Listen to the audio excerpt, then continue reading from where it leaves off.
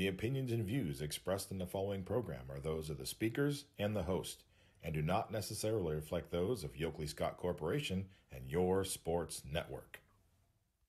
Yeah, I've been closer to Jesus before, so can you help me out? Oh, can you help me out? Am I on my own? Am I on my own? Or can you help me out? Am I on my own? Am I on my own? Or can you help me out? Can you help me out? I've been scared to look at my soul.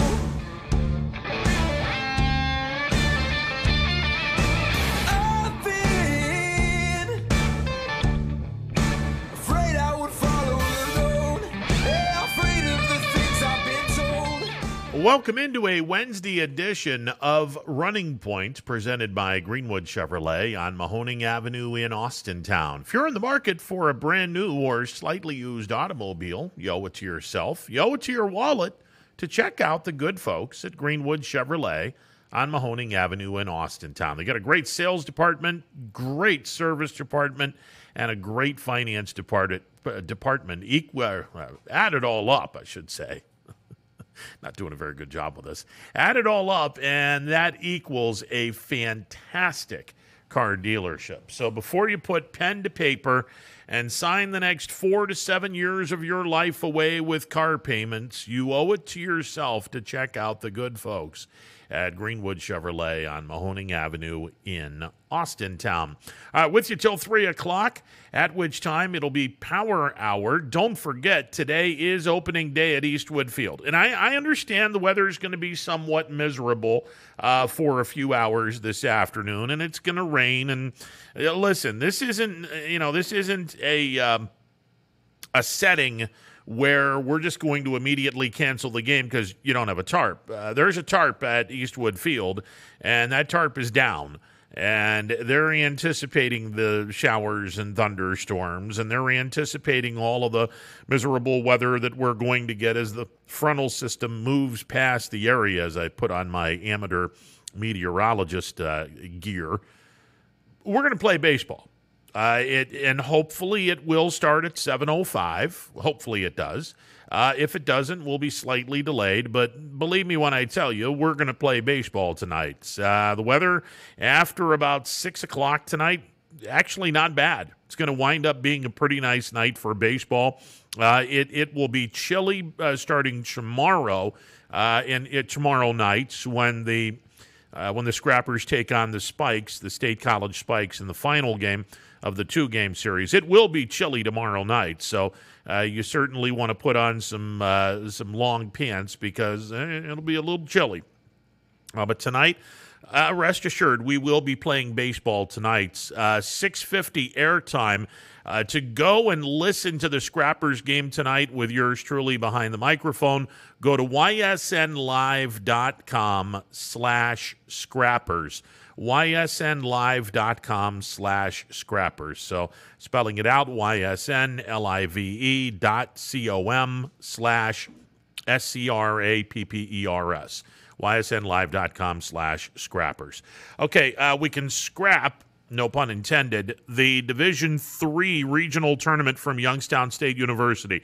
They have already canceled the D3 regional tournaments that was supposed to be played this afternoon. Ursuline was to play Sheffield Brookside at 2. South Range was to play Massillon Tussla at 5.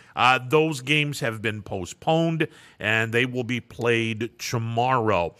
Don't be a bit surprised if everything gets moved to tomorrow, although I will say that the regional semifinals for softball in Division II, they've moved the West Branch Richfield Revere game to 8 o'clock tonight. West Branch Richfield Revere at the Akron Firestone Stadium. That's where the softball state tournaments are going to be played. That game has been moved. It was originally set for 5 o'clock today. It has been moved to 8 o'clock tonight. So pretty good chance, because they do have a tarp in Akron, there is a pretty good chance that West Branch and Richfield Revere will be able to play a regional semifinal game. But they've moved that game from 5 in the afternoon to 8 in the evening. Keep in mind, Firestone Stadium in Akron does have lights. So that game has been moved to 8 o'clock. Pretty good chance they'll get that one in. As far as the other games that are set for today, district finals at Scene Park, Division 2 starting at 5 o'clock. Canfield against Canton South. Division 3 district finals at Scene Park. Cardinal Mooney and Burton Berkshire at 7:30. It's going to be hit and miss. I'm not sure if they're going to be able to get those games in. Much like the game scheduled for today, the district championship game, Division 2 at Louisville. Salem is to play Chardon at 5 o'clock. Unsure whether that game is going to be played.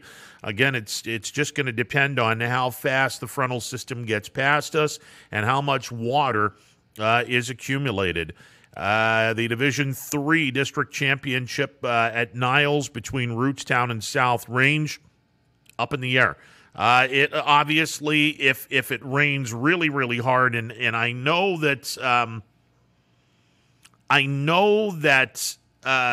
Scene Park has a tarp. Whether or not they can put it down, it remains to be seen. I don't know if Louisville has a tarp. I don't know if Niles has a tarp.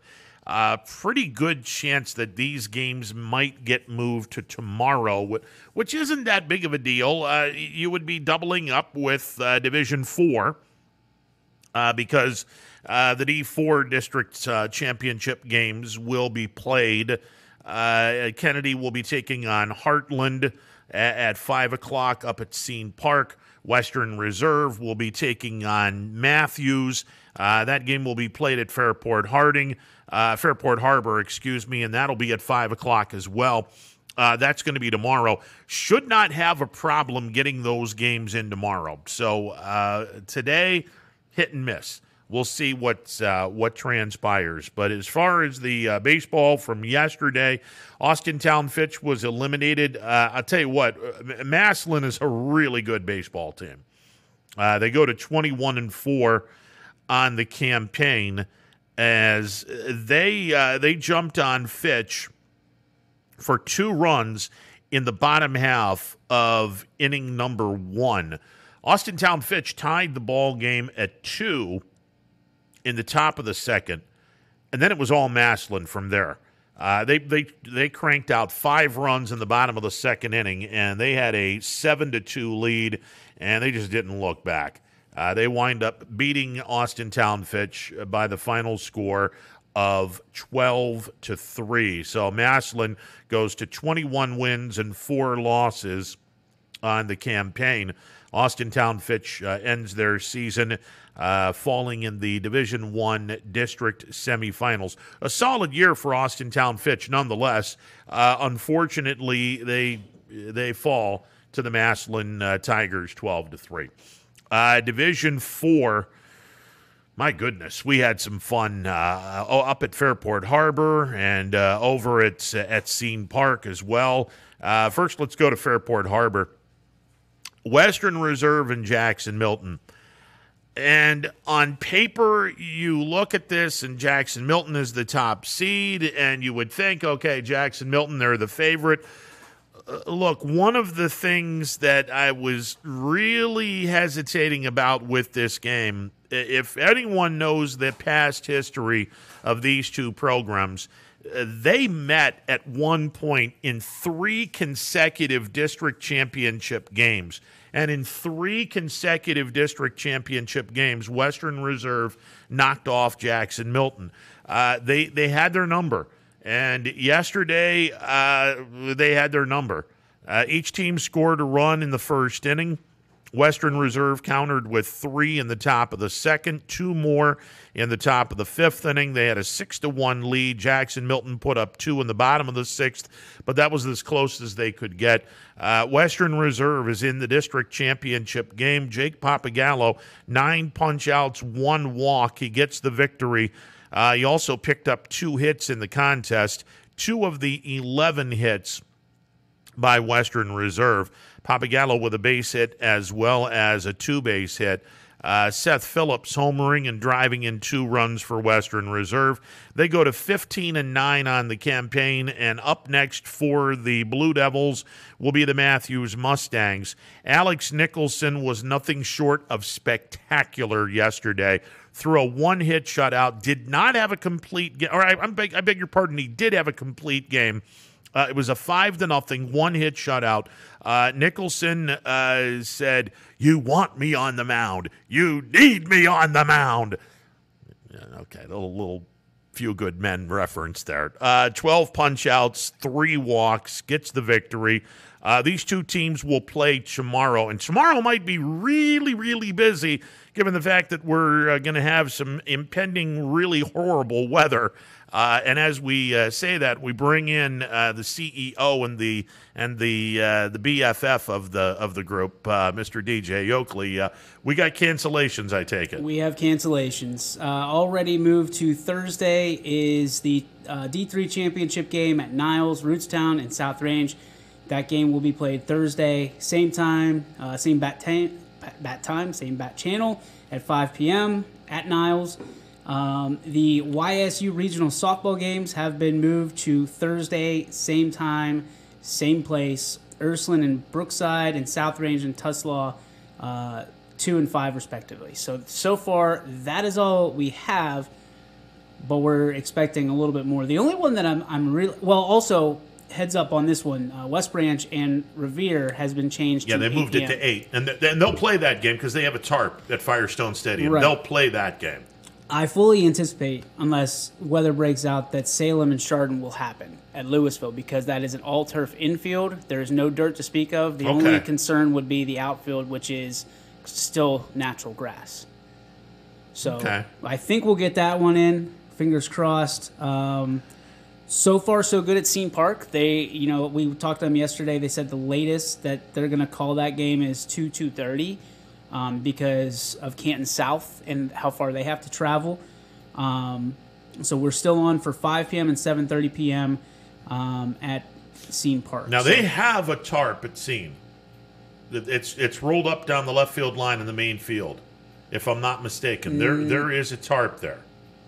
I just know the ones that they cover the home plate with, and they cover the mound with. That's the only one I'm aware of. Okay. And they were on last night when we left. Okay, because I swear I've seen a rolled up tarp down the left field line that would be big enough to put the in. The only problem is they don't have enough bodies over there to put that monstrosity on the field because, speaking from experience, it takes about 12 to 15 people to put that thing on. Yeah, it takes a baseball team and a half, essentially. Yeah, it's a yeoman's work to put one of those bad boys on. I still see my psychiatrist because of that stuff. Your psychiatrist or your chiropractor? Both. Both.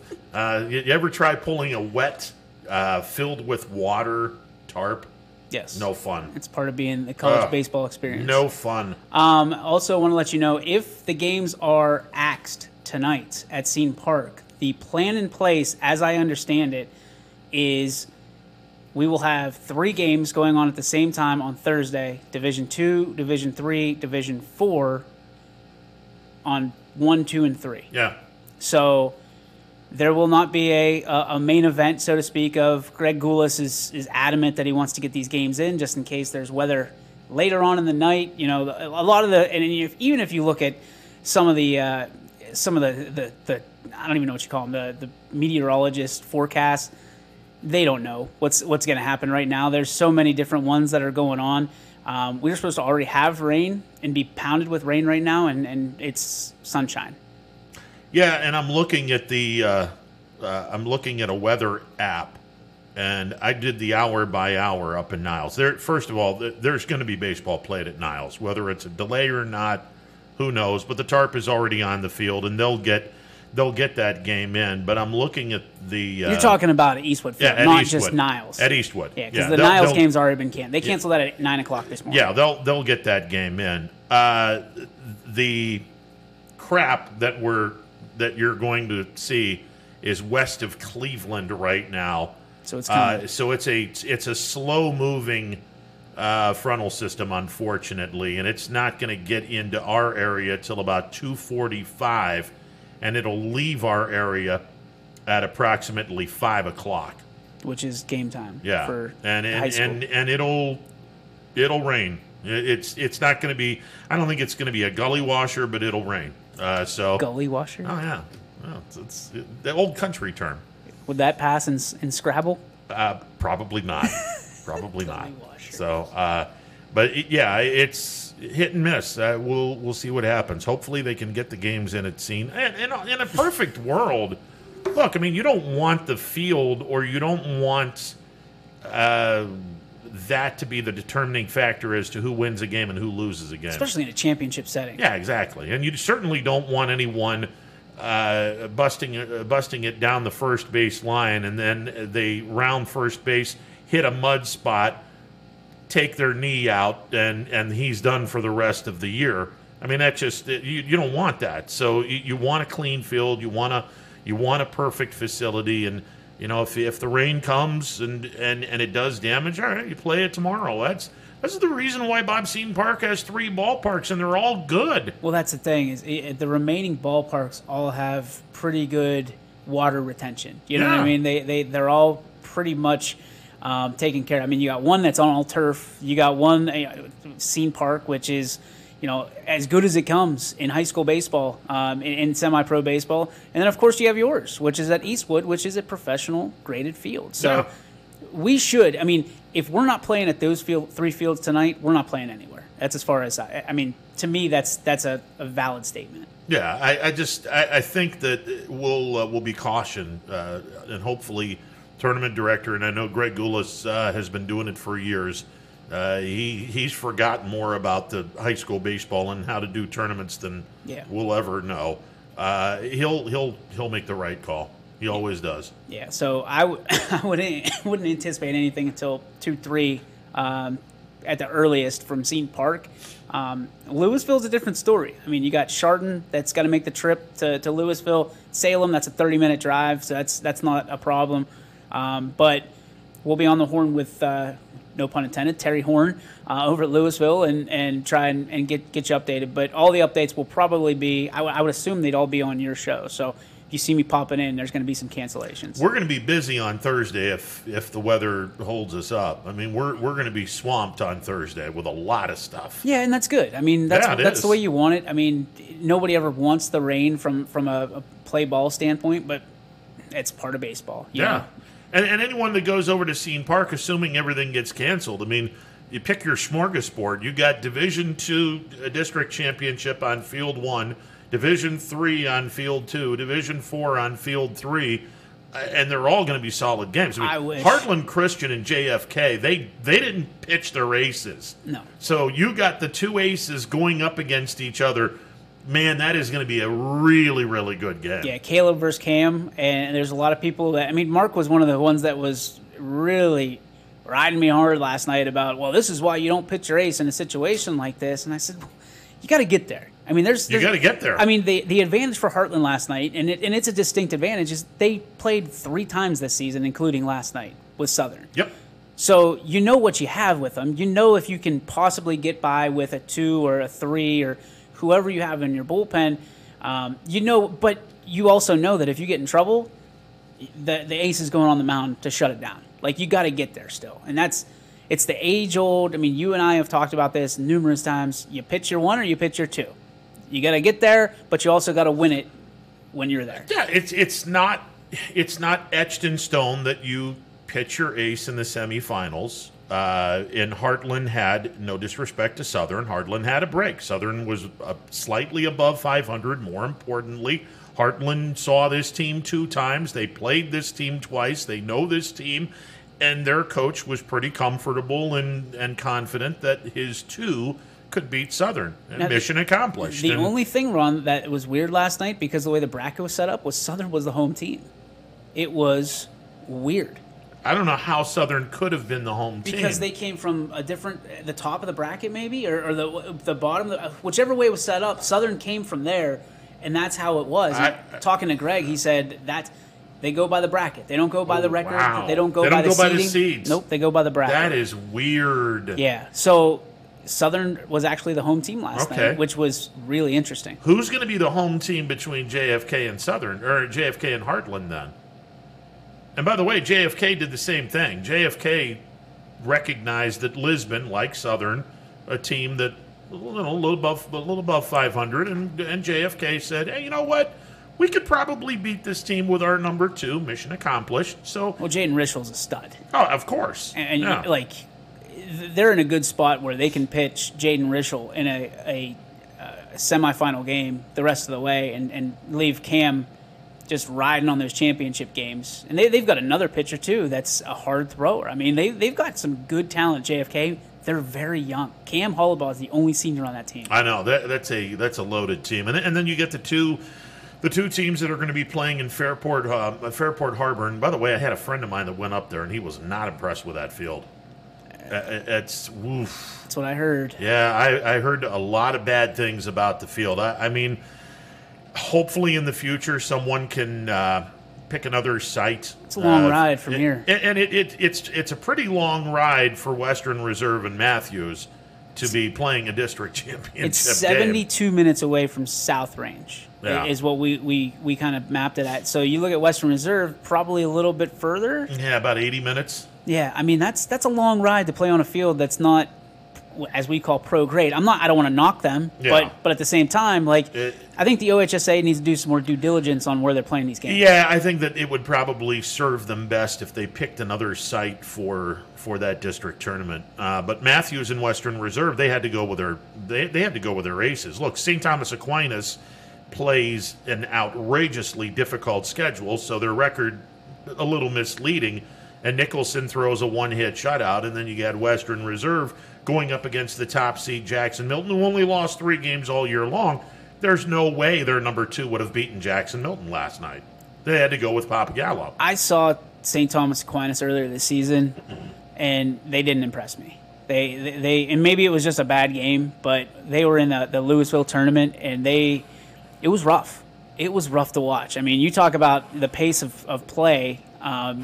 They were giving away outs left and right, and you know it's going to be interesting. It's going to be real interesting because you've got a Western Reserve team that really, really believes in themselves right now, knocking off their arch rival. Like I heard you talking about these games. They've owned them for years. It didn't surprise me when I heard they beat them. Throw the records right out the window. Yeah, exactly. And that's what people don't understand. The seedings don't matter at this point. It's a one-game playoff. Exactly. And you're either riding a hot hand or you get hot in the middle of a game or let's just face it, errors cost you ball games. Yeah. At this level, errors will cost you a chance at a state championship. And if there's a lot on the line, if your team is expected to do an awful lot of good things and you're in a tight ball game, the character is going to show up, the character factor. How tight is a team going to be if you're the heavy favorite to win a lot of tournaments, district, regional, and even state, and you're in a tight ball game and a ball's hit to someone, you know, everyone's got to be on point defensively. This is one of the reasons why I absolutely love, but I absolutely hate single elimination baseball games, because you get the hottest team. You don't necessarily get the best team, but you get the hottest team to win games. And you know, credit to Western Reserve and they're hot right now. I saw them earlier in the year. They looked awful. And I saw them later in the year, and did they look good. Well, I'll tell you what, Jake Zachok is a good friend of mine. We went to college together. He was a great pitcher. He's a Western Reserve product. There's a lot of pride in that program. And Jake is a guy that he's very by the numbers. He's very, like, we talk about gut instinct. He's a guy that plays the numbers a lot. And Jake has done a good job of rallying this team around leadership, around it's us against the world, and it showed last night. Well, and Ed Anthony, the Western Reserve head coach, I mean, he's no stranger to success in the tournaments. This team was in Columbus 2 years in a row, lost to Newark Catholic both years. He's been there, done that. He's not going to get psyched out playing a top seed in a tournament. This guy is one of the more successful baseball coaches in this area. And Western Reserve looking to get into the regional tournament, and they got a shot. They have a legitimate shot to beat Matthews on Thursday. It'll be a fantastic game between these two teams. Yeah, I mean, I'm looking, just making sure that I'm on the same page. Who'd you say that the Western Reserve coach was? Ed Anthony. You sure about that? Yeah, I am. Okay. Yeah, Ed Anthony's been there forever. Yeah, he's been there forever. He's probably in the last few years he'll probably leave it, but no, he's been there forever and a day. I umpired a couple of his games. He didn't appreciate one or two of my calls. Go figure. Were you ducking out of the way on those ones? No. My 20 vision was perfect that day. 20 vision was perfect that day. We have video that will come out at some point. Well, listen, behind the plate against somebody that doesn't catch the ball extremely well. That's I was ducking, jiving, and all kinds of different stuff. Maslin and Fitch, we made mention of this. Fitch lost yesterday 12-3. This Maslin team they've been a good program for a while, and to take nothing away from Austintown Fitch. Maslin 21-4. Solid program. We'll see what they can do against the top seed, but Fitch got nothing to be embarrassed about at all. This is a fantastic season, and I think that Fitch they're going to be back a lot sooner than what people think. That's a solid program. They're a young team, yeah, and I would say that some of their best players are, and no disrespect to their seniors, but their best class right now is a junior class. You got Joe Roth, who's going to play, I'm just guessing, D1 baseball somewhere, hopefully close to home. Outstanding catcher, can pitch, lights out, and then also plays first base. Anytime you have a player like that can maneuver around and you can hide him if you need to save his arm a little bit over at first, or listen, he can throw out anybody behind that dish. So Fitch is a very good team. This was not the year that they had necessarily circled on their calendar. This is our year. I think next year and the year after are going to be very telling about the Fitch baseball program, and for good reason. They've worked a lot. We talked about Canfield yesterday. Fitch is in the same boat. These kids have played together for a long time, and it's their time to shine. Yeah, it's they followed in the footsteps of the football program, where Fitch made a reasonably deep run in football, but we were all saying, okay, this really isn't, this is the 1 year early type of a situation. Get a load of them next year. They're going to be really good. 2021 could be a bang-up year in Austintown with the Fitch boys athletics, because the basketball program is going to get a whole lot better. And the football and baseball program are going to be just rock solid. This could be a bang-up year for Austintown Fitch this fall. Yeah, I mean, you look at their schedule, who they're going to have to play, it's going to be a little bit more ambitious. All right, bring it. And I'm all for it. Yep. But TJ Parker is all on board for it. People talking about that schedule last year. Okay, well, you got Fitch and you had everybody else. He's not backing down from saying that this is still going to be their year. What's that team up in Erie? The Erie Cathedral Prep. Yeah, they're on the schedule. There you go. They're coming, and it's going to be interesting. But this is that Fitch life. This is that Fitch life, and they talk it and they walk it. So let's see what happens. But this baseball program, they will play anybody, anywhere. They can play you at Fitch Stadium. They'll play on 680. They'll play on 11. Where you want to play, they don't care as long as the baseball's involved. Play in the phone booth. Let's go. Yeah, absolutely. Fitch's their tournament is over. Western Reserve will play Matthews in the D4 district championship game from Fairport Harbor. Kennedy will play Heartland from Scene Park. It could be on field 1. It could be on field 3. It could be on field 2. It just depends on what today's action at Scene Park. If they decide to cancel both games, if they play both games, then obviously Kennedy and Heartland would be on field 1. If they don't play both games and they cancel everything at Scene, then Kennedy and Heartland would play on field 3. And all 3 of those games would go on at the same time at 5 o'clock, which, you know what? You like that. If someone went to Bob Scene Park, just a casual fan, and you had an opportunity to see Canfield and Canton South on field 1, Mooney and Burton Berkshire on field 2, Kennedy and Heartland on field 3, sign me up. See, Sign me up right now. I like it from a photographer standpoint. From what we do, it's fantastic because I hire one photographer. They go bang, bang, bang, and That's they're done. Yep. From a gate standpoint, I'd be interested to see what they thought at Scene Park because I know Canfield is going to bring a huge crowd. Mooney is going to bring their typical crowd at Scene Park. I'm wondering if they're going to be frustrated about not playing on field 1, which they play on all year round. And then as their home field, and then on 3, that's a good game. And not to take anything away from field 3, but it is separated, right? Oh, it is. But it's a different parking lot too. Yeah. So here's the other thing: is you can't. I guess you can get over to 3. Oh yeah. From 1. Yeah. But it'll be interesting because I would steal a golf cart. it's not that far, Ron. Well, I'm just saying, our photographer, I should say, should probably steal a golf cart and get to field 2 and field 3 as quickly as possible. They'll be okay. But I mean, I just from that standpoint, those are 3 championship games, and Scene 1 to me has always been championship ground. It is because the stands are a lot bigger. The press box is a whole lot nicer. It screams top shelf activity, but the other 2 fields are they're solid. Bad, but I would love to see a 4, a 6:37, and then at 9.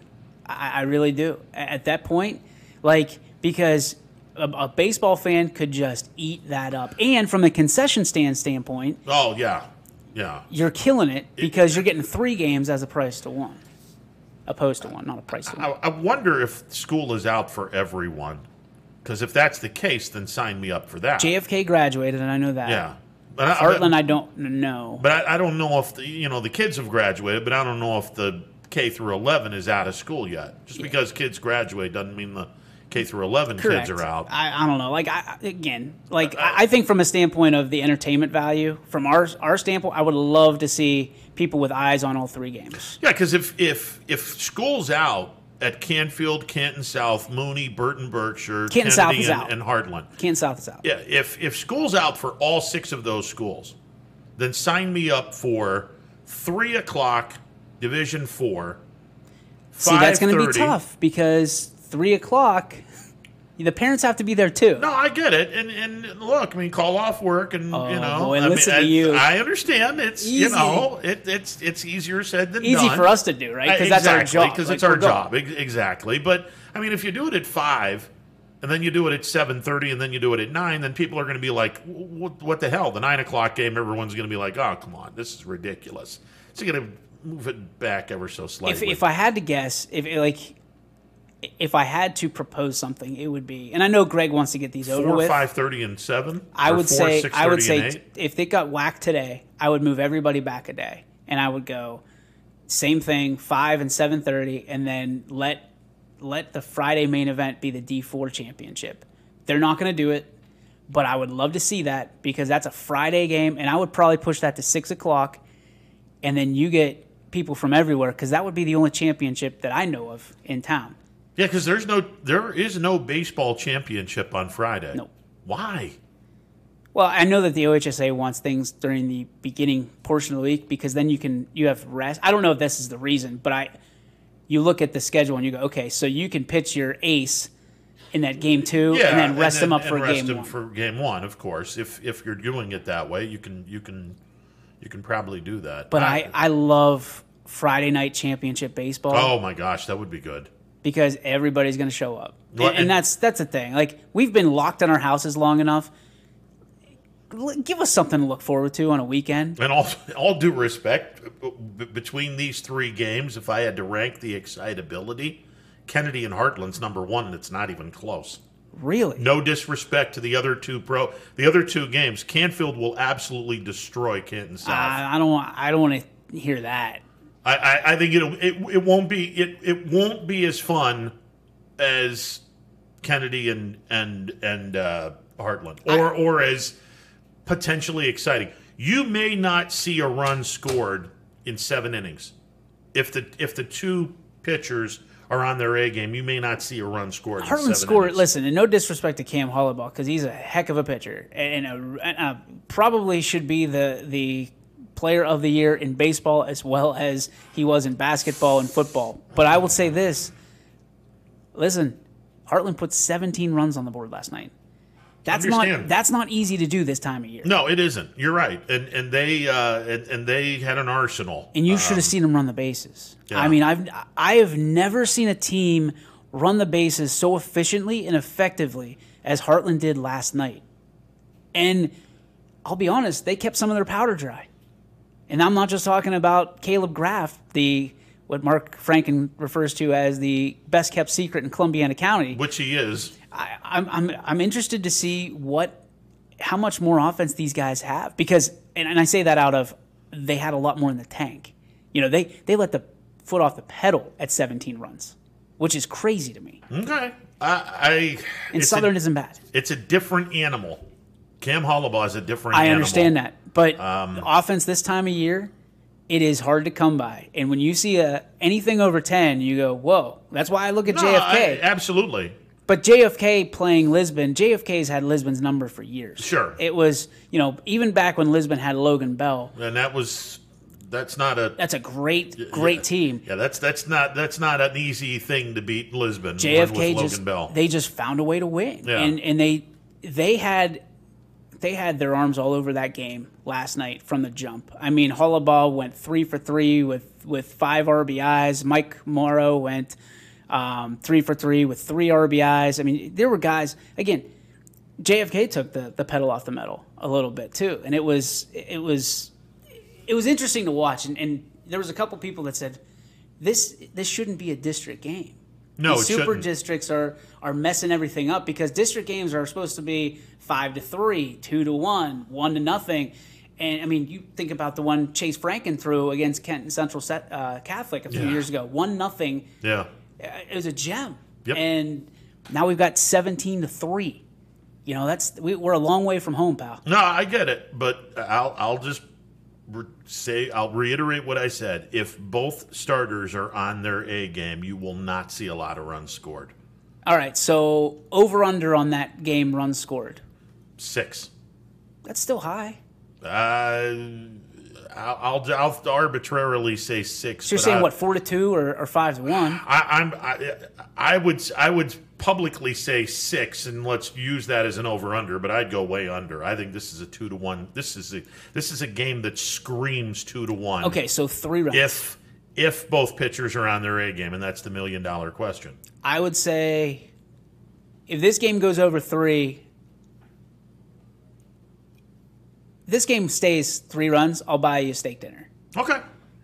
Because 3 or under. Yeah, 3 or under. All right. Anything over, whatever. I don't care at that point. Yeah, I think this is if again that's the $1 million question. And Anthony and I had this conversation on Monday. The hardest thing that anyone will ever try to do, which is damn near impossible, is get into the mind of a 15 to 18-year-old kid. That's why high school sports is so unpredictable, because none of us know what's in the mind of a 15 to 18-year-old kid. I mean, for all we know, the kid that's on the mound may have broken up with his girlfriend that day, but 31 runs yesterday or something combined. Crazy happened. No, look, all due respect to the offense that showed up. I mean, that was amazing, but. The 2 stars on this team, pitching wise, are pitching, and I'm a firm believer good pitching always beats good hitting. And these two, if they're on their A game, you ain't going to get a lot of offense. All right, so 3 runs is the bar. Yeah, I'm thinking a 2-1 game of something of that nature. I think it's going to be a really, really tight game. Mooney and Berkshire is going to be a tight game as well. Mooney's on a roll. Oh my God! Well, that's offense versus defense. Yeah. I mean, you look at that, and the thing about that is you look at. You said Mooney scored what, 13 runs, 12 runs, something like that against Garfield. Yeah. And then Berkshire won 1-0. Yeah. And a sacrifice fly. Yeah. So it's going to be who's on or you know. Yeah. What was it billed as was it WrestleMania? It was the immovable object meets the irresistible force. That's what it was, and that's what this is. Yeah. I mean, does Berkshire have an ace? Or do they have a 2 that's a lot like their ace? If they do, it's a low-scoring game. If they don't, Mooney wins this game. Mooney can hit. Mooney, oh God! And Ethan Shaw is getting red hot. Ian Francis, the YSU future recruit. I mean, it's that luck.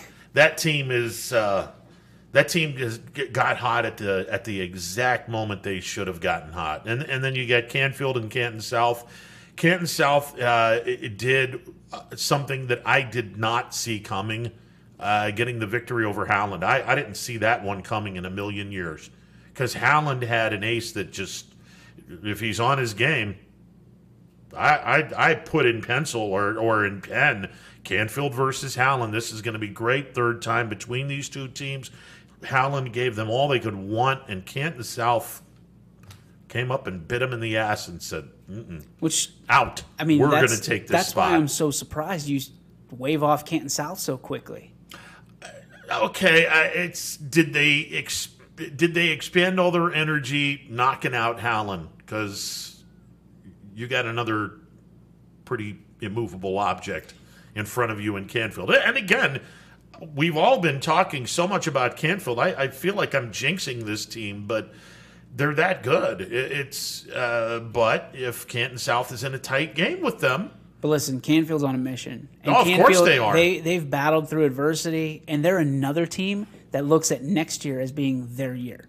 So anything they get to this point is house money, you know? So you look at this and you go, okay, you got the YSN Coach of the Year, Gary Niddle, who is very deserving of that opportunity. Anyone that goes undefeated deserves to be Coach of the Year. At D2? Yes, yeah, 100%. Because they've had first off, you're Canfield. And from the jump, they've had the target on their chest. Yep. And then you look at some of the teams that they've put aside that are still in the tournament, and you go, maybe they are the real deal. And we're not talking about one-run games. We're talking about they got mercied. Oh yeah, no. This is a team that can hit. This is a team that can field. This is a team that can pitch. This is a team that has great situational hitting. There's not a lot of weaknesses on this team. God, I hope Salem beats Chardon and Canfield, and Salem can meet up in the regional semifinals, and the Chagrin Falls team gets into the regionals as well. Last coaches poll, Chagrin Falls number 3. Canfield was number 1. Yeah. So it's hard to believe that 2 of the top 3 teams, according to, and I put a lot more trust in a coaches poll than I do one of our polls. Well, and not ours, but people that work in our business. But Canfield has done it against the 2. They've done it, I think, against the 3 as well earlier this season. Hoban was one of them, and they handled them easy. Yep.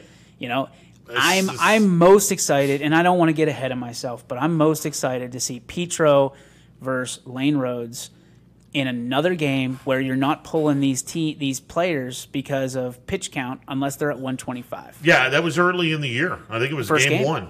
First game. And you're not going to throw a kid 125 pitches in game 1. No. So, yeah. Petro shut down the offense of Salem, and Lane Rhodes did the same thing. The only thing was Mike DeBar pulled Lane because he was going to pitch him in the conference opener, which was 2 days later. It was on a Saturday, and they started their conference play on a Monday. And even Gary Niddle and the coaching staff said, wow, Lane had a one-hitter going. Mm-hmm. He kept us off the base pass. So, I mean, that could be a game where it's interesting because where you start could be where you finish. One of those teams will finish on that if that's indeed the route. Yeah, and hopefully we get to see that. But sometimes in life we don't get what we want, and Canton South and Chardon are going to have something to say about this. And if they play today, great. If they play tomorrow, okay. But Canton South has a chance, but they're going to have to play the game of their life. They played extremely well against Talon. They're going to have to do that and more to beat Canfield. But isn't that what you do? Like, if you're going to play Canfield, if you're going to play a team like that that's on the top, you have to play the game of your life. We've seen absolutely. It, and I'm not taking away from Canfield, but Canfield knows that they're always going to get everybody's best punch. They've been doing it since that Salem No, game. Exactly. So at some point, you wonder how many punches can you take before you finally go, oh, man, it's starting to hurt a little bit. Yeah, the $1 million question is: does Canton South have a 2 that's a lot like an ace? And because that's the absolute key in making a long tournament run. I mean, look at the teams that we have left. Canfield has 3 guys. Anywhere else, practically anywhere else, they would be aces. I'm going to guess no, and here's why: is because at EBC it was a tough conference. Salem cruised through it. I mean, they went undefeated through it. Then you got West Branch. Yeah. That Marlington. Yep. 3 good teams. And again, then let's not forget about Alliance. So, so you're talking maybe they're the 5th best team, Canton South. Yeah. If you have a 1A, you're probably throwing them one of those games, right? Well, yeah. I mean, if you have a 1A, he's throwing in this district championship game tonight or tomorrow. I just don't think it's there. And I could be completely off. Again, full disclosure, I have not called a Canton South game this year.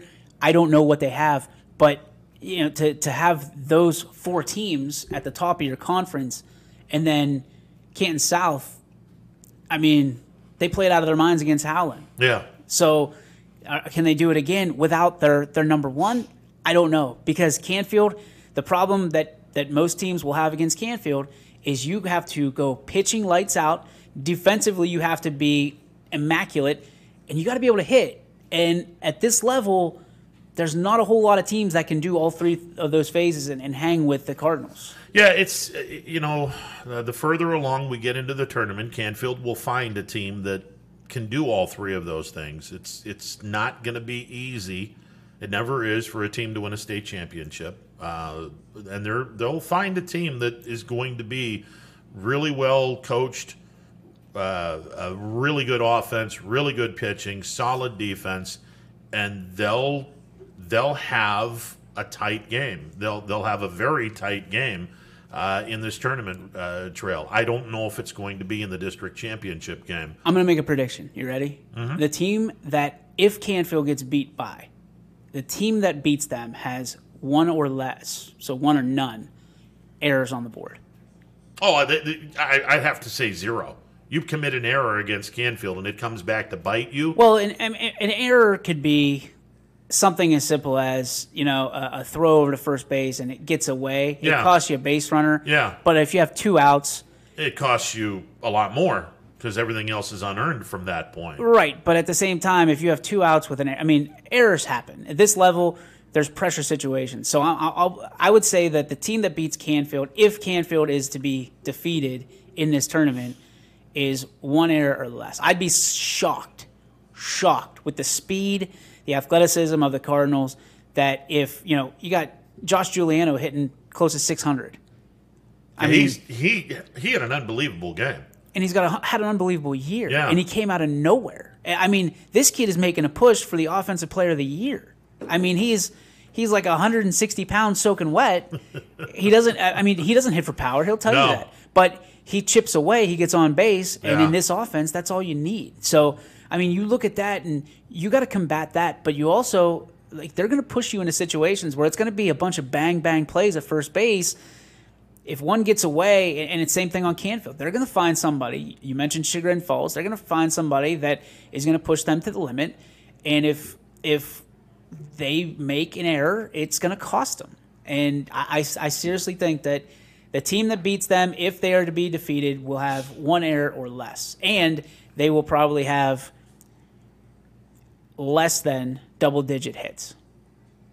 You know what I mean? I can go along with that. I don't think they get mercied at this point. I think whoever wins that region wins the state championship. There's a lot of people that would probably feel the same way. Yeah, I think whoever wins that region's winning a state title. I can't believe that there is another region in the state of Ohio that comes remotely close to the region we're about to see, assuming Canfield, Chagrin Falls, and Salem all win. When did Canfield win the state championship? Was that 07? I know that Koenig was the coach. I wasn't in the area, so it had to have been between 2000 and 2012. So, I want to say it was 07. 07 or 08, somewhere I want around to say there. so. These kids, man, how old would they be when they went? They First saw grade? it. Yeah, so they were part of that youth movement. Yeah. That Canfield had to watch a state championship come home and the parade and everything that ensued. So to them, it's not necessarily been there, done that, but they saw it happen and Yeah. they've dreamt of this moment. Yeah. So I think there's a little bit more in it for Canfield. Not saying that there's not anything in it for anybody else in Chagrin Falls and Salem, but Salem. Listen, I've told people this for weeks. Salem is the team that has been under the radar the entire time and has heard the talk of Canfield. Oh, there's a steam coming out of that town. I got text messages from Lane Rhodes last night, and he's talking to me about how he can't sleep. He's so amped up. He's ready to play. Like they made a special video. The Quaker Crazies made a special video for it. He looked at me dead in the eye, and if you know the intensity of Lane Rhodes, you know that when he looks at you and speaks in a certain way, he believes it with every bit of his heart. Yeah. And he said they're going to see a Lane Rhodes that they've never seen on Wednesday. Well, and I can't wait. Get there. Wednesday, today. Yeah. Today. Yeah, get there. Yeah, get the job done against Chardon, and then let's go to the regionals and I don't think you got to listen. I don't think that anybody can, if they don't write anything about Canfield, if they don't write anything about Salem doesn't need anything to get ready for Canfield. No, I don't think anybody is now. No. I mean, I think anyone that's going to be listening there's from outside of this area is going to probably have heard enough about Canfield to sit back and go, okay, we've heard enough. We don't want to deal with this crap anymore. But that's the funny thing. We're ready to play this team anytime, I think it's anywhere. so funny because we cover so many teams here that they read into these articles and they're like, well, they cover Canfield every game and they have listen, we cover everybody. For the majority of it, we cover everybody's every game because Game Changers made it a lot easier for us to acquire the box scores and things of that nature. Yeah. Let me tell you something. There's people that were tired of us talking about Salem. There's people that are tired of us talking about South Range. You name a team that's still in it, they're tired of us talking about them. But this is the time of year people don't understand. This is the time of year where we go from max coverage and spread and skeleton crews to everybody's focused on 4 or 5 teams across the board. Yeah, exactly. And now it's full coverage. Yeah, it's full sprint. Years and years and years ago, when it was just radio, you would have, 12, 15 teams go to the football playoffs, and you would pick a couple of teams, and then those teams would die off, and then you would pick another team. Hell, we would have meetings where we would sit back and go, who's got the best chance to win the state championship? We're going to be on that horse, and we're going to ride that horse until the horse crosses the finish line or doesn't go anywhere near the finish line, then we'll pick somebody else out. And it was just essentially rank the teams, and we go when we do that. The beautiful thing with YSN is we've been on all of our local teams on that board, on that wall from the get-go, and the success that these teams have, we're following them. And now we're down to, count it out. We're down to Canfield. We're down to Salem in Division 2. We're down to South Range. We're down to Mooney in Division 3. We're down to Western Reserve. We're down to Kennedy and Heartland in Division 4. 7. That's it. That's and then all softball, we got. You got what? And softball, we have Ursuline and South Range. We have South Range. We have West Branch.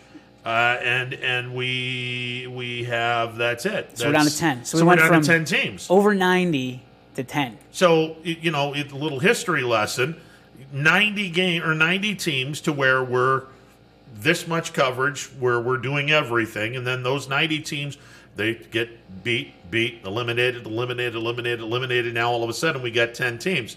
We got buku coverage for the 10 teams. And when some of these teams, hopefully they don't, but when some of these teams are done and we get dwindled even further, we're going to have even more coverage for the teams that are left. That's how it works. That's how this operates. That's, you know, so yeah, if Canfield and Salem meet up in the regional semifinals, it's why this idea of yours came to fruition, for moments like that, for moments like hopefully Friday, if it turns out to be Friday. We might do it on the road. Ursuline and South Range playing in a regional championship game with the winner going to state and the loser, you say great season, wonderful season, and we follow the winner to Firestone, and hopefully they win it. Remember when we did the YSN, the heck would we call it? YSN something, at South Range. It was South Range and Crestview. Remember when we did that for football? Yeah. I think we should do that Absolutely. for softball, baseball. We would be crazy not to have a pre-game show prior to the prior to the Canfield-Salem regional semis, assuming South we Range get it. and Ursuline. South Range and Ursuline. That's a no-brainer. Yep. It's an absolute no-brainer that we should be doing that. And you know, I mean, I love the super regional or super districts because we can get possibility of regional championships like we might see in softball. I love the fact that you could possibly see two teams that would have probably seen each other in the district championship game play for a regional semifinal. Yeah. You know, I'm a big fan of the Super Size Me district tournaments. Now it does have a drawback. Unfortunately, the drawback is Division 4. You know, Kennedy would have probably played Matthews, and Heartland probably plays Western Reserve or Jackson Milton. Mm-hmm. It'd be great games, but you know, Heartland and JFK. Oh boy, wow, it's gonna be fun. Two aces, good God, that's going to be a lot of fun. It's going to be fun. You get your partner back at some point. He's out there on the road. His games got canceled. Yeah, his games got canceled. I was like, oh, well, he's gonna make it here, right? It was too late. I know it was. I know it was. You showed up here at like 10:30. You almost brought breakfast. You might say I'm a little amped up. I can imagine. Yeah, you might say I'm a little amped up. I'm ready to go. It's last night I was like, okay, let's get a game. Let's go. Come on, Mother Nature. Let's go. Bring it. So, this is going to be fun. It's like Christmas for you. I love it. About 6:50, we'll have a little bit of fun. And 7:05, well, they're going to introduce both teams. So that'll be a cool thing. And we have the access to the PA announcer into our board. So we'll be able to have that, and it'll sound really cool. Very cool. And then we finally figured out yesterday the play-by-play can go through the whole stadium. We finally figured that one out. Wow. So, yeah. So anyone that's getting refreshments or going to the bathroom, you'll be able to hear the game. So don't worry about missing any action. You'll be able to hear the game in the concourse, in the restrooms. You'll be able to hear the game throughout the stadium. Awesome. It means buy some food. Yeah, go buy some food and... some souvenirs. Yeah, souvenirs and all that other good stuff. You have to give the balls back, or you get to keep the balls? You get to keep the balls. There you go. Yeah, you get to keep the balls. I may have to scarf one before the games, before the opening day even starts. I may have to scarf one. I say bring one back for HQ. We need one out there. That's I did that every year. Every league that I was in, I got a Florida State League ball somewhere, a Southern League ball somewhere, and an Eastern League ball somewhere. So Jordan said he's going to hook us up with some Scrappers gear to put behind you, because I told him, I said, Michael needs a jersey. You know, all those things where I mean, we need to be represented by the Scrappers. You're the voice. Well, Michael did play baseball. Not for the Scrappers. Not for the Scrappers, but he did play baseball. The Birmingham Barons. And I'm good friends with a guy that was the broadcaster for that team. And Michael was managed by the current manager of the Cleveland Indians. Yep. Well, good luck tonight. We're proud of you. We're looking forward to the call, and hopefully Mother Nature treats you to at least on-time delivery. Well, listen, and they're 2-0, and their pitching has been ridiculously good. 7-1 win last night. Now, wait a minute, Ron. We know how this goes. Yeah, I know. YSU was doing Yeah, pretty I damn know, good I until you took over the microphone. I know. So Damn it. hopefully, Richie, call on line one. hopefully we get a victory tonight, because I can't bear to see another loss on And my we will, resume. for everybody, we will have player profiles throughout the year. Ron will be doing interviews for the broadcast as well, and we'll have Coco Crispo on plenty on YSN. So Indeed. it's going to be a great partnership with the Scrappers. Thanks to Jordan, Heather, Ron, thanks to you, and we're looking forward to it. And tonight, it all starts. Oh, man. The big scoreboard. 7:05 game time, fireworks after the game. Tickets are available. They're still available. 330-505-0000 or scoot online, mvscrappers.com. Good luck, buddy. Yes, sir, buddy. All right, we got golf talk coming up next. Brian Tolnar from Mill Creek coming up next. Stick around. It is a Wednesday edition of Running Point presented by Greenwood Chevrolet on Mahoning Avenue in Austintown. At Greenwood Chevrolet, we go the extra mile for you. By finding you the right vehicle at the right price. And by being with you for every mile of your journey. Visit greenwoodchevrolet.com and tell us how we can go the extra mile for you. New things happen all day. Some are good, some not so good. In today's complicated world, while you're busy working, playing, and living life, we're busy helping you make sense of the day's news. And there's only one place where it comes together with clarity, context, and accountability. It's 21 News at 6 with me, Madison Tromler, and Derek Steyer. 21 News at 6. It's what the day's news really means to you. Welcome home to a home made homier with Baird Brothers Fine Hardwoods. Inspiration starts at BairdBrothers.com and is turned into reality when high-quality hardwoods are delivered right to your home. Baird Brothers has the latest design trends, shiplap and skinny lap interior siding, antique oak rustic flooring, and, well, you'll find them all at BairdBrothers.com. Ordered easily, delivered conveniently, enjoyed comfortably. BairdBrothers.com. WRS Wealth Advisors, the area's premier wealth and retirement specialists. Located on South Avenue in Boardman. Hi, this is Jim Myers with Myers Family Insurance, your local Medicare and retirement resource. We're excited to have sports back. Whether you're on the field or cheering from the stands, sports unifies communities and brings hope for the future. We're all one team working together. At Myers Family Insurance, we know the importance of a great team. Our team continues to grow to help you with your Medicare and retirement needs. The annual election period is October 15th through December 7th. Now's the time to make sure your plan continues to meet your needs for the upcoming year. Call today. Hi, I'm Colin Chupa. And I'm Kelsey Clem from K-Squared Marketing. Our boutique marketing firm specializes in media planning and buying, public relations, event marketing strategies, and strategic sponsorships. We can integrate our services with your existing game plan, or we can be your entire marketing team. Your goals, our game plan. Let's win together. Call K-Squared Marketing at 330-623-2730 or visit ksquared.marketing to learn more. At Hubbard Chevrolet, Hubbard can help you get the financing you need regardless of your situation. I'm Tony Page, and I've helped thousands of customers in Northeast Ohio and Western Pennsylvania buy a vehicle. Bad credit, no problem. I can get you approved for a low-interest loan and maybe even a low-payment lease on a new car at the #1 Chevy dealership in Trumbull County for 3 years in a row. Visit HubbardChevy.com to get pre-approved or come see me, Tony Page, to get a new vehicle today. Remember, folks, Hubbard can help. Welcome back to a Wednesday edition of Running Point. Don't even know what day it is. Wednesday edition of Running Points presented by Greenwood Chevrolet on Mahoning Avenue in Austintown. It is Wednesday. It's a little after 1. It's time to bring in our good man from Mill Creek, Brian Tolnar. We're going to talk some Mill Creek and some PGA. Brian, how are you today, sir? I am doing awesome. If we can dodge a little bit of rain this afternoon, I'll be doing even better. But, all right. All is well in the world of golf. All right, so we have plenty of weather that's supposed to be coming into the area. And on a day like today where you know the rain is coming, what do you guys do differently, if anything, to prepare for a relatively tough weather day?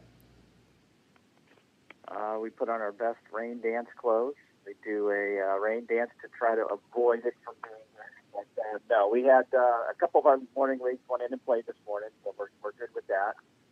We're hopeful by 3:30, 4 o'clock, everything that we've got coming will be out of here pretty quick. Trending between 2 and 3 o'clock, it looks like on our end. So if it comes through and the percentages go down later this afternoon, we'll be in really good shape for league play. But just getting the golf course cut, is the number one priority early in the morning, which we've accomplished that today. And wait to see what type of rainfall that we get, what kind of severe weather that we have coming. We just had our lightning alert system go off at our par 3 course about 5 minutes ago. So, generally we tell everybody in about 10 minutes it'll be here because the weather pattern, goes from the par 3 to us. They always get a kick out of, when they come in the pro shop, when do you think bad weather will be here? When that thing goes off, you can pretty much tell them by the minute, and they're like, oh, you guys are pretty accurate. That system's pretty accurate. We just know because the par 3s went off, and it's coming headed our direction. But, trying to avoid some of it, although, as the ground gets firmer, we could use a little bit rain, but we, don't want to see, 1 to 3 inches in about a 20-minute or a half-hour, 45-minute period. A nice soaker rain or some of the rains that we've gotten up to this point at night have been absolutely perfect, but, you keep your fingers crossed always. Brian Tolnar from Mill Creek joining me on the MP Vivo Heating and Air Conditioning Hotline. All right, so over the weekend, we saw something that has never been done in terms of a guy as old as Phil Mickelson, a 50-year-old winning a major. You could see some 50-year-olds winning on tour, but a 50-year-old winning a major, there's something that you don't see very often, if ever. Phil Mickelson stuns the world, and from a gambling standpoint, a $20 bet on someone that was darn near 300 to 1 odds the week of the PGA Championship. You're looking at about $6,000 on a $20 bet. That's just how outrageous the chances of Phil Mickelson winning the PGA Championship, and yet 72 holes worth of classic Phil Mickelson. I felt like I was back in the early 21st century or late 90s, the way he performed. I'll tell you what, it was spectacular to watch, the history that was made this past Sunday. And just to give you a little example, we had our U.S. Kids event here at Mill Creek, and the guy running it's obviously he's a Phil Mickelson fan, as well as all the kids. Their families. We had probably about 30 people in the pro shop. That was on in the restaurant. It was on every set. Was completely filled. And for whatever reason, their telecast was about 3 seconds ahead of where it was in the pro shop. So you could hear the cheers from the other end of the building at Mill Creek of people on the patio inside the restaurant, cheering, yelling, and screaming as Phil was coming down the stretch. Just seconds before it hit, the updated stuff in the pro shop. But literally everybody stopped, tournament, and they were posting scores to come in and watch this. They're like, we want to see this before you post the rest of the scores, which never really happens in anything that we do, just to show you how great, that was in history. But, I felt that if on Thursday and Friday, if he was in it, giving himself a good shot on the weekend, and, come down to Saturday, being a shot ahead or being a shot behind, I thought he was playing well enough to hang in there, at least have a shot, coming down the stretch on Sunday. And in true Phil Mickelson fashion, we watched some hiccups, down the stretch on 14 or 15 where he drove it in the water on Saturday, right after Oosthuizen drove it in the water, just thinking, oh, here we go. And, obviously, makes double bogey there. And if you look at his first 3 rounds, his first round he had 5 bogeys and still shot under par. Second round he had 3 bogeys and shot under par. Then he had a double and a bogey, or maybe 2 bogeys in Saturday's round, still shot under par and still had the lead and still was doing well. Got it to, I want to say 10 under at one point and had, a 5 or 6 shot lead, at that standpoint. And I thought if he could just get to Sunday, and, Father Time is going to jump up and slap you at some point, and it's usually going to happen in the later rounds. I mean, we saw that with Tom Watson at the British Open, I want to say about 6 or 7 years ago, when Stuart Sink won there. And, just ran out of gas the last couple holes and in the playoffs. Had some similar shots that Phil hit. Obviously, a shot on 17 that hit, the crown and the green, hit a really good shot. Just where it hit on the green, kicked it forward into the high grass, and then you start thinking of Winged Foot in 2006, and missing the drive here, missing the shot there. And on Saturday, going back to that 14th hole, he finally drives it to the fairway there and hits it like 366, straight as an arrow down the middle, knocks the second shot in the water, which was like, oh, here we go again. But fortunately for him, he knocked it in the water. It rolled through. It was dropping on the green, so he got the putt and he got out of there, unscathed. But Brooks Koepka was hard to beat out of the gate, and they had a 2-shot swing early on. Coming out of the gate in the par 5, Phil made up the 2 shots with a 2-shot swing the other way, and then Brooks just didn't have his A game like we're normally used to seeing him, playing PGA Championships and U.S. Opens. Driving the ball a little bit wayward and on the left-hand portion of the golf course most of the day and most of the holes. But really fun to watch, Phil come down the stretch and to see what, he did to stay in there, hang on. Those last probably 5 or 6 holes, we talked about it on the broadcast the week before. There's really no room to make up ground. You're going to lose the tournament before you win it on the last couple holes. Just how tough did they play? And to be able to do what he did, coming down the stretch and just, hanging in there on 17, getting it up and down, albeit making a bogey, avoiding a big number. You don't know how the golf ball is going to come out of the high grass behind the green. By getting it on the green, that was a victory. And then, obviously having 2 putts for a bogey gives yourself, a little bit of a cushion. But, still in 18, it's a 2-shot lead. You have a 2-shot swing. Brooks makes birdie on the last hole. You make bogey. And you're tied coming down the stretch, but held in there. Hit a tee shot just 9 miles on the last hole, and that 9-iron into the hole hits the center of the green, and then you're like, you could finally see some relief as a fan. And I was telling the people in the golf shop, I'm like, as we come down 15, 16, 17, and 18, it's like, tell everybody, buckle your seatbelts, put your hard hats on, because you got Phil coming in. You never know what's going to show up in there, but so happy for him, so happy for the game of golf. It was really neat to see all the top tour players, hanging out on the 18th hole as he came in. You're talking a piece of history that's over 50 years old, being the oldest to ever win, and being over 50 is phenomenal. And, a couple weeks from now, he's going to be 51. So I want to say he's 3 weeks from his 51st birthday coming around U.S. Open time, and having an opportunity to get a special exemption from the USGA to get into that U.S. Open because he wasn't exempt. Now he's got a 5-year exemption to play in the next 5. So, having the U.S. Open at Torrey Pines is a plus for him, coming up and looking ahead to the future. It's seeing that's 13 miles from his home and where he grew up and played. Now the golf course has changed a little bit, but it's probably his last legitimate shot of having a shot at a U.S. Open and riding the momentum of winning a PGA and playing this week at the Colonial and leading up to the season's 3rd major, and a major that's missing, off of his resume for, controlling the career Grand Slam. I like where he's headed. I was the first to write him off and Rory this year, early on. Just looking at their games, they really didn't have it, and you figure, time may have passed both of them. And, within a matter of 3 weeks, obviously Rory wins in Charlotte, and you've got Phil winning the PGA Championship this week. He was in the second column of odds. If you look at the odds makers, they do 3 columns each week. He was in the second row. So, not too many odds makers put too much stock in the Phil Mickelson game at this point. And I think a little bit he surprised himself. But, if you look at his rounds this year, he's making a ton of birdies, but he's also making a ton of bogeys and a ton of double bogeys. If he could just eliminate some of the doubles and most of the bogeys with some pars here and there, you would expect him to be in just about every tournament that he plays, based on how well he hits it from tee to green, and he still putts it well, and he's still a top echelon player at almost 51 years of age. So, there's 2 things in my history of watching the game of golf, actually 3. The 1986 Masters, where obviously Jack Nicklaus wins. The 2019 Tiger Woods Masters, having a 8-year slump between victories from a major perspective from Tiger Woods, and Phil Mickelson being able to win at almost 51 years of age.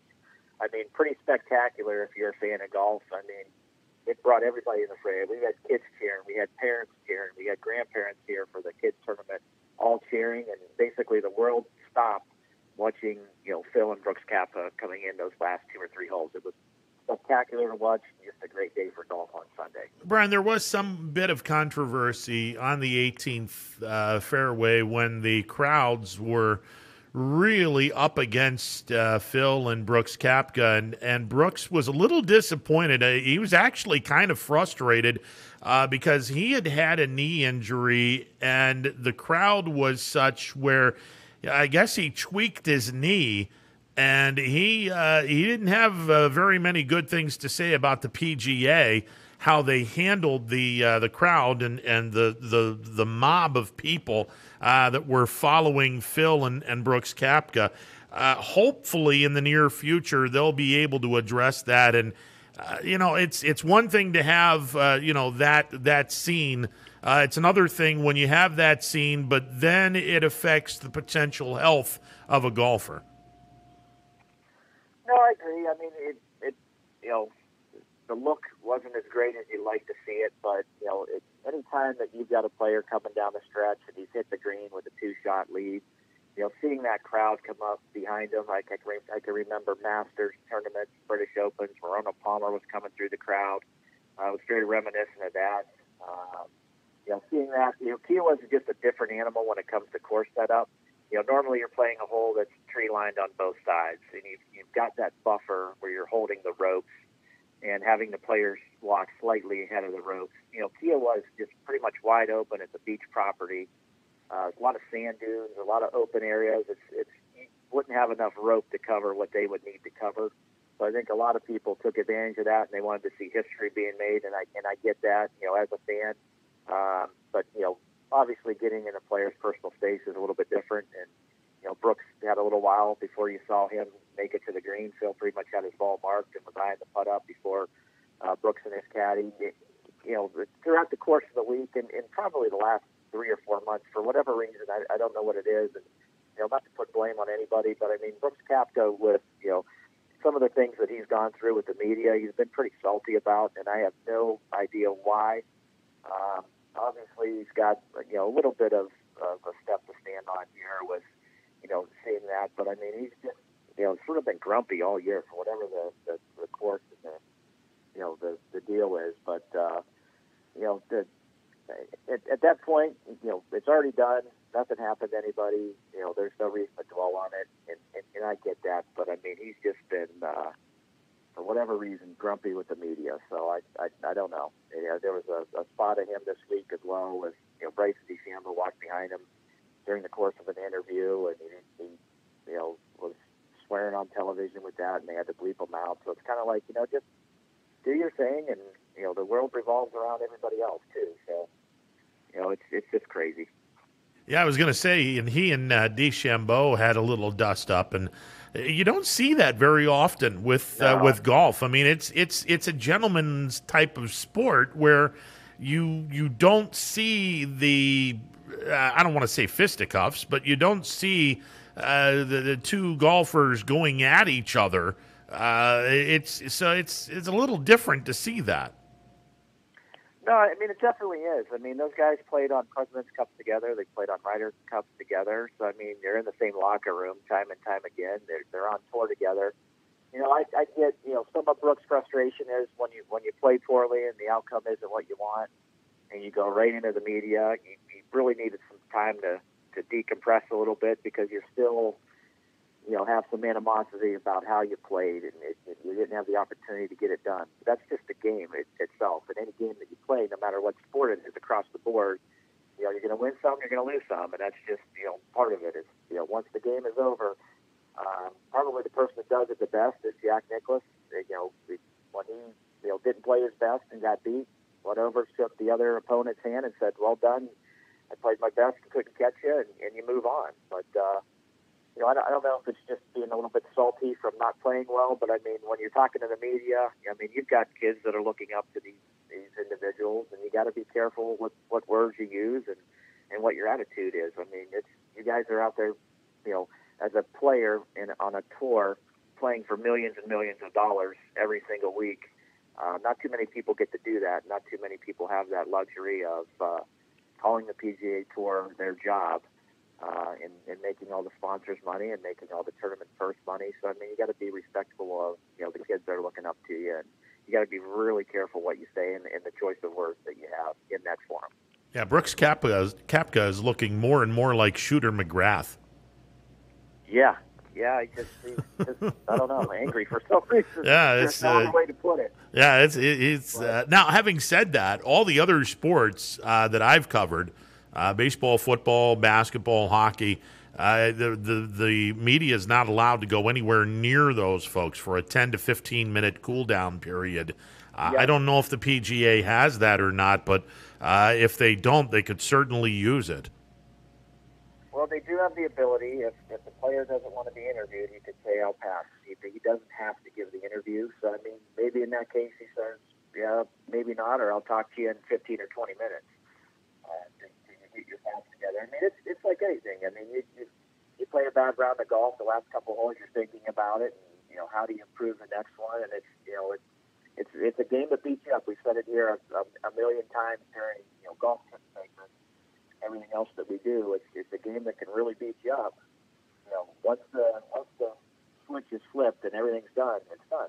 It's in the past, and now you move on and say, hey, I was deficient here, X, Y, and Z. This is what I got to work on, and just didn't have my A game, couldn't get it done today. And congratulations to Phil, and answer the next couple questions and move on. I mean, it's as simple as it is. I mean, the guy's a proven winner. He's won 6 or 8 times on the PGA Tour. He's got 4 majors. 2 PGA Championships and 2 U.S. Opens. I mean, his career and his resume speak for themselves, but attitude and perceptions is certainly high at that level when you've got a lot of kids watching, you've got a lot of folks watching at home, and they don't want to see and hear some of the stuff that you're saying. I mean, it's not that frustrating to a guy that's working hard, doesn't make a whole lot of money to listen to somebody that makes in $1 bazillion a year whine about something. So you got to be cognizant of that.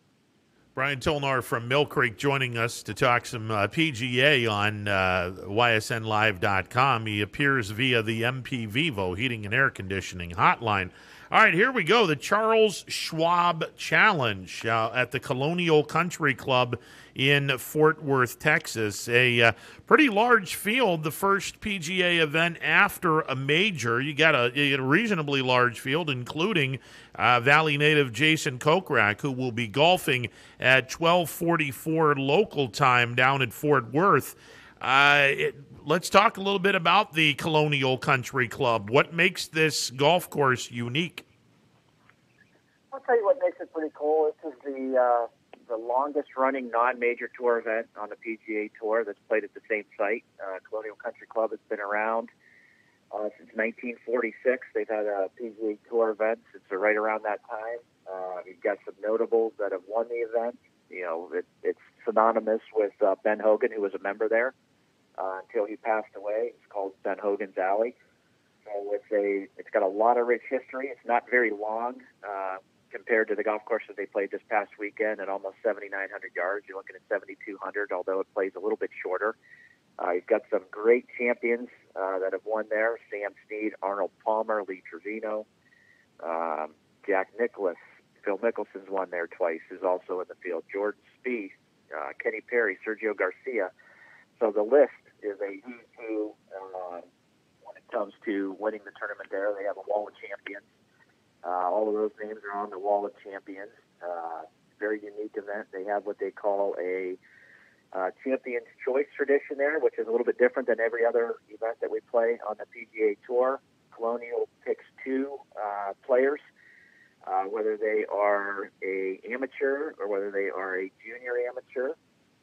Sometimes they're golf professionals, sometimes they're collegiate players, and they put them in the field. Al Geiberger, Tom Weiskopf, Davis Love III, Mark O'Meara, Curtis Strange have all been some of the selections there. Dave Stockton was the only Champion's Choice that has made it in to the tournament and won it. He did that in 1967.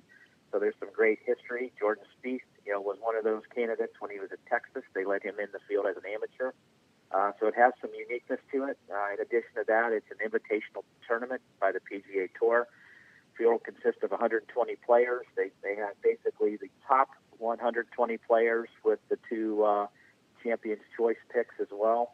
So you're looking at a solid field in these invitational events. You have to gain so many points prior. You have to be in the top rankings of the FedEx Cup. They have the winners of the Arnold Palmer Invitational the past 3 years, the Memorial Tournament, which we'll have next week down in Columbus, has the past 3 champions in the field, the Players' Championships, all 4 majors of the last 5 years, the Tour Championships, the WGC event winners are also in there, top 50 from the world. So it's a very upper echelon tournament when it comes to playing the Charles Schwab Challenge.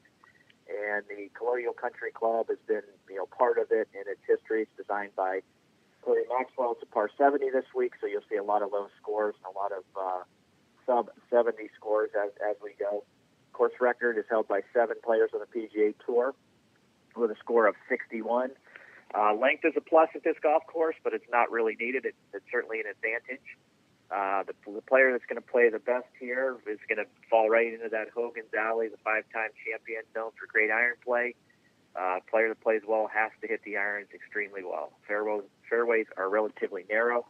Got to be a solid putter. Not so much a premium on driving length as much as it is on accuracy.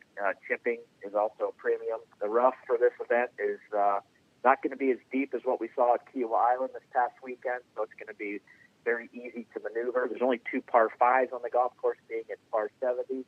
The first hole is a 565-yard par 5. It's reachable by everybody in the field by probably mid to long-range irons. So they're going to have a lot of irons into those holes. You got to make a birdie out of the gate to think about staying in the hunt as the week goes along. Number 11 is the second par 5 at 635. About half to 3/4 of the field have the opportunity to get into that one, and 2 as well. And it's really a healthy dose of 400 to 480-yard par 4s. So the guys that play the par 4s extremely well will play well. So tee to green is going to be the biggest key this week, making sure you hit a lot of greens in between these tree-lined fairways, which is a little bit different than what we saw at Kiowa with no trees on pretty much the entire property.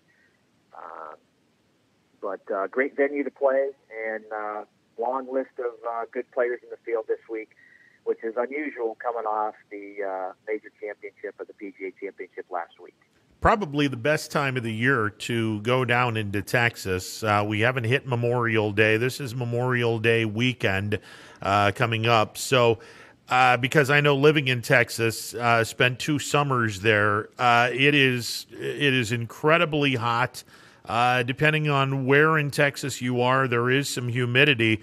But it doesn't happen until around June, and then June, July, and August, it gets insanely hot in the state of Texas. So it's probably the perfect time to do this tournament. If they had done this tournament in July or August, you would be talking about triple-digit temperatures the entire 4 days. And you would have a lot of guys literally melting before the end of the tournament. So it's a good call by the PGA to have this tournament played this early in the season.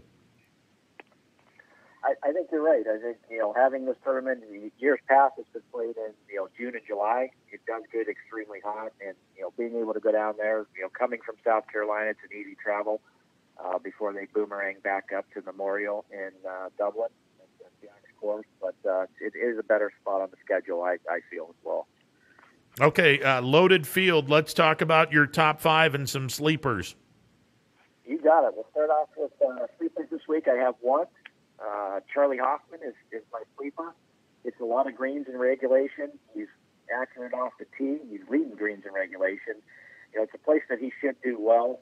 From a guy that hits a lot of fairways and hits a ton of greens, he's going to give himself a lot of birdie opportunities. The greens down at Colonial aren't as big as what we saw over the past weekend and the past couple weeks on the PGA Tour. So accuracy into those greens and hitting a lot of the greens is what he does the best. So he's going to give himself, if he continues his leading of greens in regulation, to have the most birdie putts and the most cracks at it. So if he can get some of those knocked down, Charlie Hoffman will be a name you see on the leaderboard this weekend. Coming in at number 5, Ryan Palmer. It's a home game for him. He's a member at Colonial Country Club. He's well versed in the conditions that you normally see in Texas. If the wind kicks up a little bit or you get some severe weather, he can flight the ball low, and he's going to be a great contender this week. Number 4 is Corey Connors. He's coming off a solid PGA championship. He's a Kent State grad and player. Winner of the MAC title a few times. He's had a great 6 or 8 weeks on the PGA Tour, and I think he rides the momentum of that and the PGA Championship, where he held the lead and was on the first page of the leaderboard for a little bit. Corey Connors, number 4. Coming in at number 3, a hometown favorite, Jordan Spieth, one of those Champions Choice guys, past champion. He's got 3 runner-ups there. The 2016 champion, another one of those guys like Ryan Palmer, knows how to play when the winds kick up, and you got to flight the ball low, and he putts extremely well on the greens at Colonial. Coming in number 2 this week is the defending champion Daniel Berger. At a top 5 this past week, he was one of our picks. Just couldn't get it done. He's been playing well. I'd like to see him go back to back, and I think he's going to be a worthy candidate. And pick this week is going to be local from Warren, Jason Kokrak. I think he takes advantage of his length and accuracy off the tee to overpower some of the par 4s to keep it in play. I think his accuracy and length are going to give him a lot of birdie putts and a lot of opportunities to hit a lot of greens, and I'm picking him to sneak in with a victory this week. Great minds. Great week this past week at the PGA Championship. Great minds think alike. I think this course is completely designed for Jason Kokrak, and Kokrak has done pretty well historically on this course. And forget about Sunday, and hopefully Jason's forgotten about the round on Sunday, because up until that 4th and final round, I thought Jason had a really good tournament. I think he played great. I mean, not playing the 2 weeks prior and to be able to do what he did, to be on the leaderboard, the first page, and being under par for 3 rounds. The golf course played tough on Sunday. You had a lot more rounds over par than you had under par. Coming down the stretch, and obviously PGA Championship pressure and some of the winds that they experienced. 20 to 25 mile an hour winds makes it tough. And Pete Dye courses on oceanfront property, when you get a lot of wind, you can hit some really good shots and get some bad breaks. So I think, he ended up there on a few of those holes. I mean, you're not off the fairway or rough, too far, and you're in a cluster of crabgrass or a tall fescue. So, it really had the feel of a British Open this past weekend, and I think, that was a little bit of it. So you hit a couple shots offline, you pay the price by making some big numbers or making a series of bogeys. But I think, this week he gets back to what he looks at as home courses, tree-lined fairways, and relatively straight holes that have a lot of length to them. He drives it well, and he drives it far. So I think that's a winning combination this week, and I think he's got an advantage on the field. If he hits it as accurately as he has been, and he's hitting it with distance, he's going to have a lot of short irons into those 450 to 460-yard par 4s. I think that's a huge advantage for him. And if he plays and chips and putts it like he did this past week, I think he's going to be there at week's end, and I like his chances this week. He's been playing well all year, and he's starting to peak. Okay, I have him winning with a 14 under score. Is 14 under about where it should be, or is it a little low? I said 15 under, so you're right in the wheelhouse. I like it. All right, let's since we did not have the tip of the week, let's do our tip of the week this week. Tip of the week will play off a little bit of last week. I had this lined up, but we ran late on time because it was a big week with the major coming up, and we spent a lot of time on the coverage to it. It's called Concentration and Visualizing the Shot. And this week, and this week, we wanted to use that to watch the guys play. So if you have the opportunity, like many did, because the ratings went through the roof for the PGA Championship, of watching Phil Mickelson and how he played in particular, you talked a lot about losing focus, leading into the PGA Championship. So we wanted to shore that up last week. So Phil did that as well. He threw it up, more than plenty, and went home with the victory in the Wanamaker Trophy. Having him on the 17th hole, you'll notice he took a club that he wanted to hit, got up to hit, stopped, and backed off his tee shot on 17. So, one of the things that he said in the post-interview was, he couldn't, really stay focused on picturing the shot that he wanted to hit.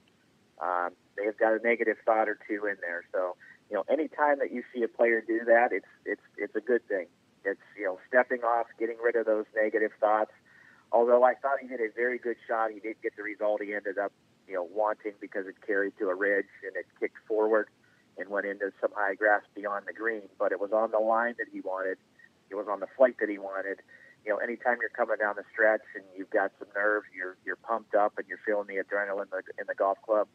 Golf clubs and golf balls have a tendency of carrying a little bit farther than you would like them by 5 to 7 yards. So I think that was the difference in the shot that he hit. I think he hit it as good as he wanted to, and it just had some adrenaline going to where he carried it about 5 yards too far. But, shot pattern, the shot shape was what he wanted.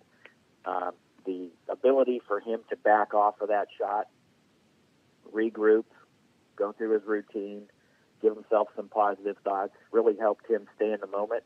And I think that that's a good lesson for, anybody playing in a club championship, anybody playing, competitive golf. Could even be in a league round where, you got some nervousness. The last thing that you think of or last thing that you envision before you hit the shot is probably going to be where your golf ball is going to be 9 out of 10 times.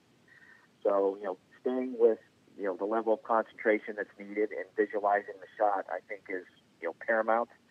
So I think staying focused, the golf swing itself is about 2 seconds. I mean, from back to finish and boom, the ball's gone and you're pretty much there. So what I tell everybody is when you're hitting a shot, and especially when you get into a competitive situation or you're playing for a couple bucks with your buddies, 2 practice swings, feel the shot that you're trying to hit, look at the target, see where you want to hit it, visualize the shot going to where you want to go, set up and make it happen. I think, a loss of focus or seeing something, a bunker or a pond or a lake or a stream before you, get over the ball and you hit it, I think you need to restart everything and focus on some positive things. Stay in the moment, stay wired in. That last thing, the image or last impression that gets in your mind is going to be where you hit it 9 times out of 10. So we want to make sure that it's right where we're looking. It's the center of a fairway, it's the center of a green. It's carrying to a certain spot if you're laying up on a hole, but it's always going to be a positive thought. And I'll give you this one to sort of wrap it up. The PGA did a golf psychology course that I took many years ago, and there's about 40 golf professionals in the room. And they set up a hole, and basically it was you're standing on a tee, goes the scenario. You're standing on a tee box on the back tee, 260 to carry it to the fairway. You have 7 bunkers down the left-hand side. You have a pond that's about 200 yards on the right-hand side with a creek that goes all the way through from about 300 just through the left-hand side of the green. It's got a couple green side bunkers as well. So your second shot, comes into play with the creek because it goes tightly close to the hole. So you've got some hazards, you've got some stuff to deal with. You've got out of bounds beyond the green because the property ends there. They went around to the room of these 40 golf professionals, of which I was one of them, and said, what do you see when you're staring at this hole? As your player standing on the tee, and went around the room, and it's 40 pros give you the answer. Well, you want to avoid the fairway bunkers down the left-hand side because they'll get you in trouble, and you have a good second shot to carry the water on your next shot to hit the green. I see a creek on the right, a pond on the right as well. We can't hit it too far in the fairway because the fairway runs out and it rolls into this creek at, say, 280 or 300 yards, and everybody, gave their opinion. Not one PGA professional in that room said the only thing that I'm looking at is the fairway and the green. So, just how easily, players at every level and even at the upper end level from a PGA professional standpoint that plays in tournaments and plays a lot of competitive golf, and what's one of the reasons why they got into this career, looked at the positive, aspects of what are we looking at as a player, where are you trying to go? It's where we were trying to avoid was pretty much all 40 out of everybody in the room. So, looking at the fairway, looking at a spot in the fairway you want to hit it is from point A, which is the tee to the fairway. That's your first thought. And the second thought is from fairway to green. Where do I want to hit it on the green? Do I want to hit it in the center? Do I want to be aggressive and go at the hole? Do I want to play conservative, maybe left of the hole because the green slopes a certain way?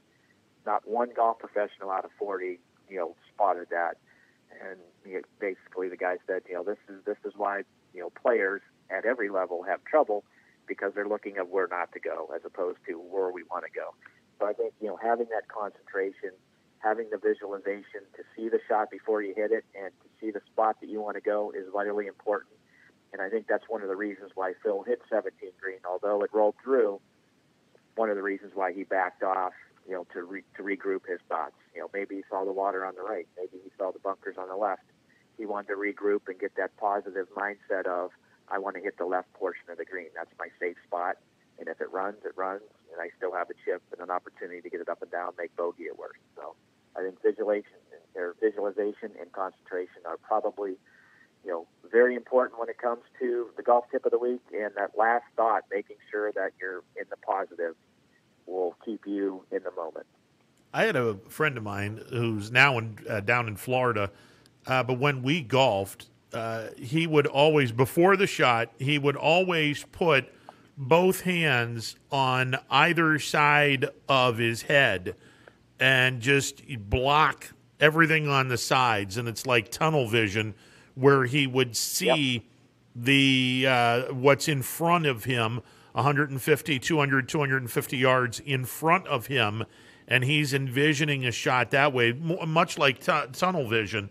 And I always looked at that and was wondering, why would you put your hands up to your face? And now it makes sense, because you don't want to see the woods to the left, the water to the right.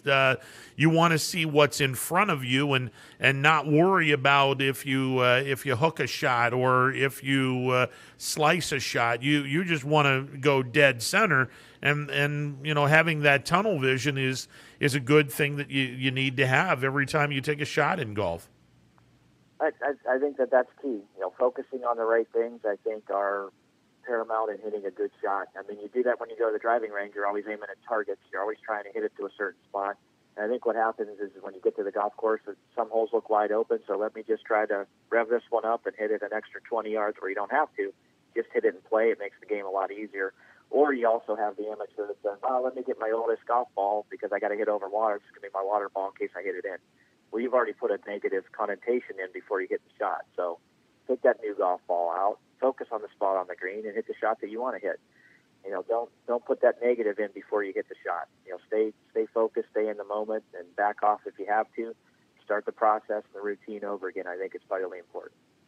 Before we let you go, and we're speaking with Brian Tilnar, he is the PGA guru. He also runs Mill Creek. You made mention that the Colonial Country Club has narrow fairways. In comparison to Mill Creek, because Mill Creek has some narrow fairways. Are we talking Mill Creek narrow fairways, or are we even more narrow than Mill Creek? I would say they're pretty close. Anytime that you're, coming into a golf course from the 20s, the 30s, the 40s, and 50s, they're all kind of built on the same premise of, very tree line. Colonial, you've got the Trinity River that sort of, runs around the property there as well.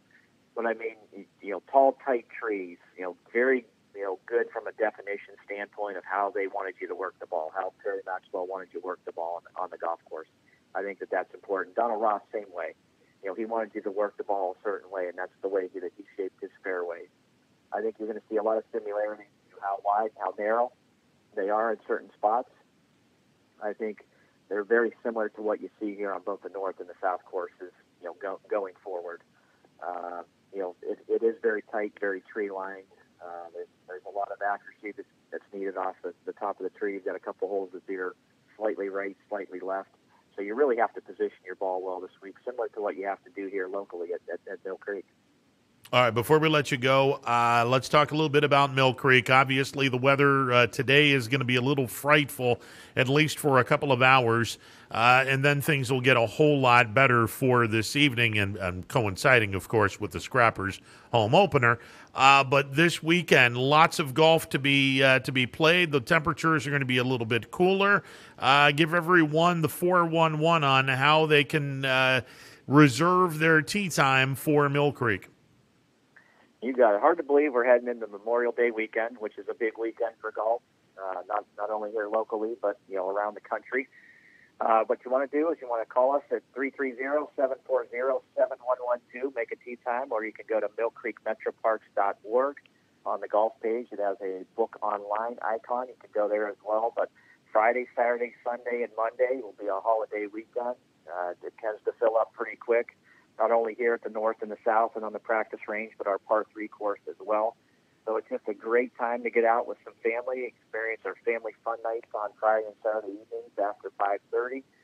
A good way to get out at very inexpensive rate at $25 for a family of 4, kids under 15. With 2 cars, you get to play pretty much as many holes as you want.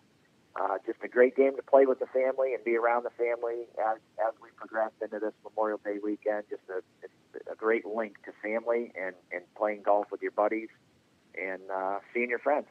So we'd love to have you out here at Mill Creek, and we're gearing up for a big month of June. We have our AJGA event coming the 19th through the 25th. And we also have our junior camp on the 14th, 15th, and 16th, along with another Callaway demo day on the 29th. So we're heading into the meat of our season. We've got PGA Junior League underway, and our teams assembled here at Mill Creek. They start their first match on the 11th of June, and we've got 3 matches in June, 3 matches in July, and an all-star tournament. So we're happy for the kids and happy to give them an opportunity and a venue to play some competitive golf, along with our drive, chip, and putt in July, and Junior Optimist in June, and Northern Ohio PGA section makes a stop from Cleveland down here on the 18th. So action-packed month coming ahead, and it kicks off this weekend with the Memorial Day holiday. So love to have you here at Mill Creek. And my father and a bunch of older gentlemen are going to be golfing at Mill Creek on the North Course on Tuesday morning. So I'll make sure that I tell them to rattle your cage a little bit. Absolutely. Tell them to say hi. I certainly will. Brian, always a pleasure, and hopefully our prediction comes true with our local guy, Jason Kokrak. It's a guy that a lot of people are now starting to get on board with. I looked at the odds this morning. It was 62-1. He has gone down to 30-1, believe it or not. Wow, that's pretty good. Yeah, pretty good. I know he was in the top 20, so I think he's going to do well this week, just based on his past history and how well he's played. Not only last week, but the weeks leading into 2 weeks prior where he took off. And I was kind of shocked that he took those off because he was playing so well. But he's got a formula. He's got his agenda and his schedule laid out. So I think he knows what's the best for him in his game, and I look forward. Hopefully, we're calling and crowning him a champion this weekend. But great weekend for golf here in the Mahoney Valley. Hopefully that is the case. Always a pleasure, Brian. You got it. Have a great afternoon. You as well. Brian Tolnar. He's the guy that runs Mill Creek, and we love when we talk some PGA and Mill Creek with Brian Tolnar. All right, give me a timeout. It's a Wednesday edition of Running Point. We're back in a bit. Stick around. Hello, I'm Greg Burbick with G. Burbick Farms. For the last 100 years, my family has farmed in Columbiana and Mahoning counties. I began raising cattle in 1996 with the goal of providing a better product for you and your family on the dinner table. Our grass-fed and grain-supplemented Black Angus beef are raised with no hormones, steroids, or antibiotics. We're known for our hometown-friendly service and incredible tasting products. We're locally owned and have customers across the tri-state area. Our products go from our farm to your family. Stop by our farm on New Buffalo Road or visit us on the web at gburbickfarms.com. Don't forget to like us on Facebook. G. Burbick Farms, it just tastes better.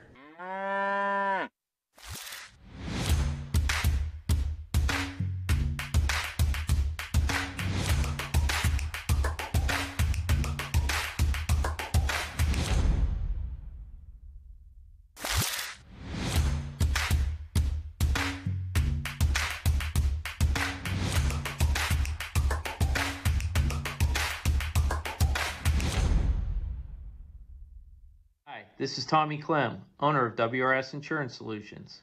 WRS Insurance Solutions is a local independent agency that specializes in life, Medicare, long-term care, and disability products. Call us at 330-953-3722 or visit us at wrsinsuranceSolutions.com to learn more. Good luck to all the student athletes in the Valley. If you're looking for a quality pre-owned vehicle, why shop anywhere else but Tri-State Ford? Choose from our great selection of pre-owned vehicles. Plus, we've got you covered with our exclusive Tri-State Ford Advantage. It includes a 10-year, 200,000-mile warranty with your pre-owned vehicle and much more. Come see why so many customers from the Tri-State area buy their pre-owned vehicle at Tri-State Ford. Customer focus, community driven. Tri-State Ford East Liverpool or visit tristateford.net. Your first and last stop with your tax return should be with me, Tracy Bryden at Greenwood Chevrolet in Austintown. No other dealer goes the extra mile to bring you the largest selection of vehicles at one convenient location. With guaranteed credit approval, I will find you the right vehicle and the right financing options for you.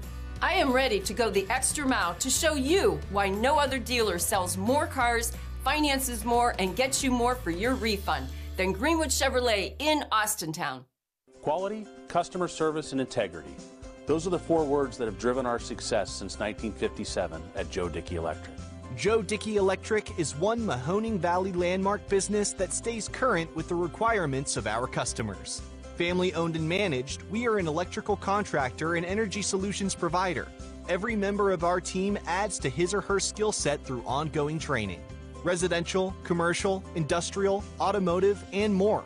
We keep ahead of the needs of our customers with a fleet of more than 50 vehicles and 24/7 emergency service, so you're never left in the dark. Jimmy Sudman here, Director of Isle, Purple Cat, and Golden String. We are happy to support YSN and 2 of my favorite people, Scotty Mincher and Super Dave O'Malley. We are an agency that provides services for adults with disabilities. We infuse humor, passion, and joy into their lives. If you know of any folks with disabilities that need our assistance, please contact us.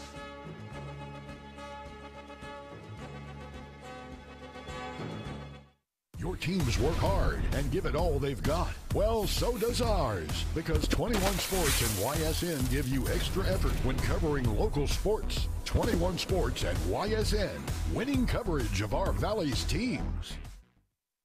When looking for home design inspiration, don't just be inspired, be Baird inspired. Whether new or remodeling, Baird Brothers has the latest trends like shiplap to refresh your home. Go from inspiration to installation with our wide selection of in-stock American hardwoods. From the rustic charm of antique oak to the warmth of traditional cherry, Baird Brothers has what you need to make your home inspiring. Baird Brothers, our family's heritage, your family's home. Welcome back to a Wednesday edition of Running Points, presented by Greenwood Chevrolet on Mahoning Avenue in Austintown. Ron Potesta with you. MP Vivo Heating and Air Conditioning hotline open for business, 330-886-0813. That's 330-886-0813. There is some showers in the area. They're coming so much closer to us, and in about a half an hour or so, everyone's pretty much going to get the shower activity, and we'll see what happens in terms of whether or not the Division II District Championship games and the D3 District Championship games will be played. We've already canceled the game at Niles between Rootstown and South Range. That's already been canceled. The Division III regional softball tournaments have already been canceled as well. West Branch in the D2 regional semifinal at Akron Firestone. That game has been moved from 5 o'clock until 8 o'clock tonight. Pretty good chance they play that game. The showers should be out of the area by about 6 o'clock. It should be out of the area. And like I said, we should be playing baseball at Eastwood tonight when the Scrappers open up the 2021 home portion of the inaugural Major League Baseball Draft League. By the way, for those wondering, it has been 632 days since the Scrappers last played a game at Eastwood Field. For those keeping score, September 2nd, 2019, the Scrappers defeated West Virginia in the final game of the 2019 regular season. Scrappers won that game 2-0. Of course, 2020 was canceled. The minor league season was canceled completely because of COVID. And then, obviously, the disintegration of the New York Penn League.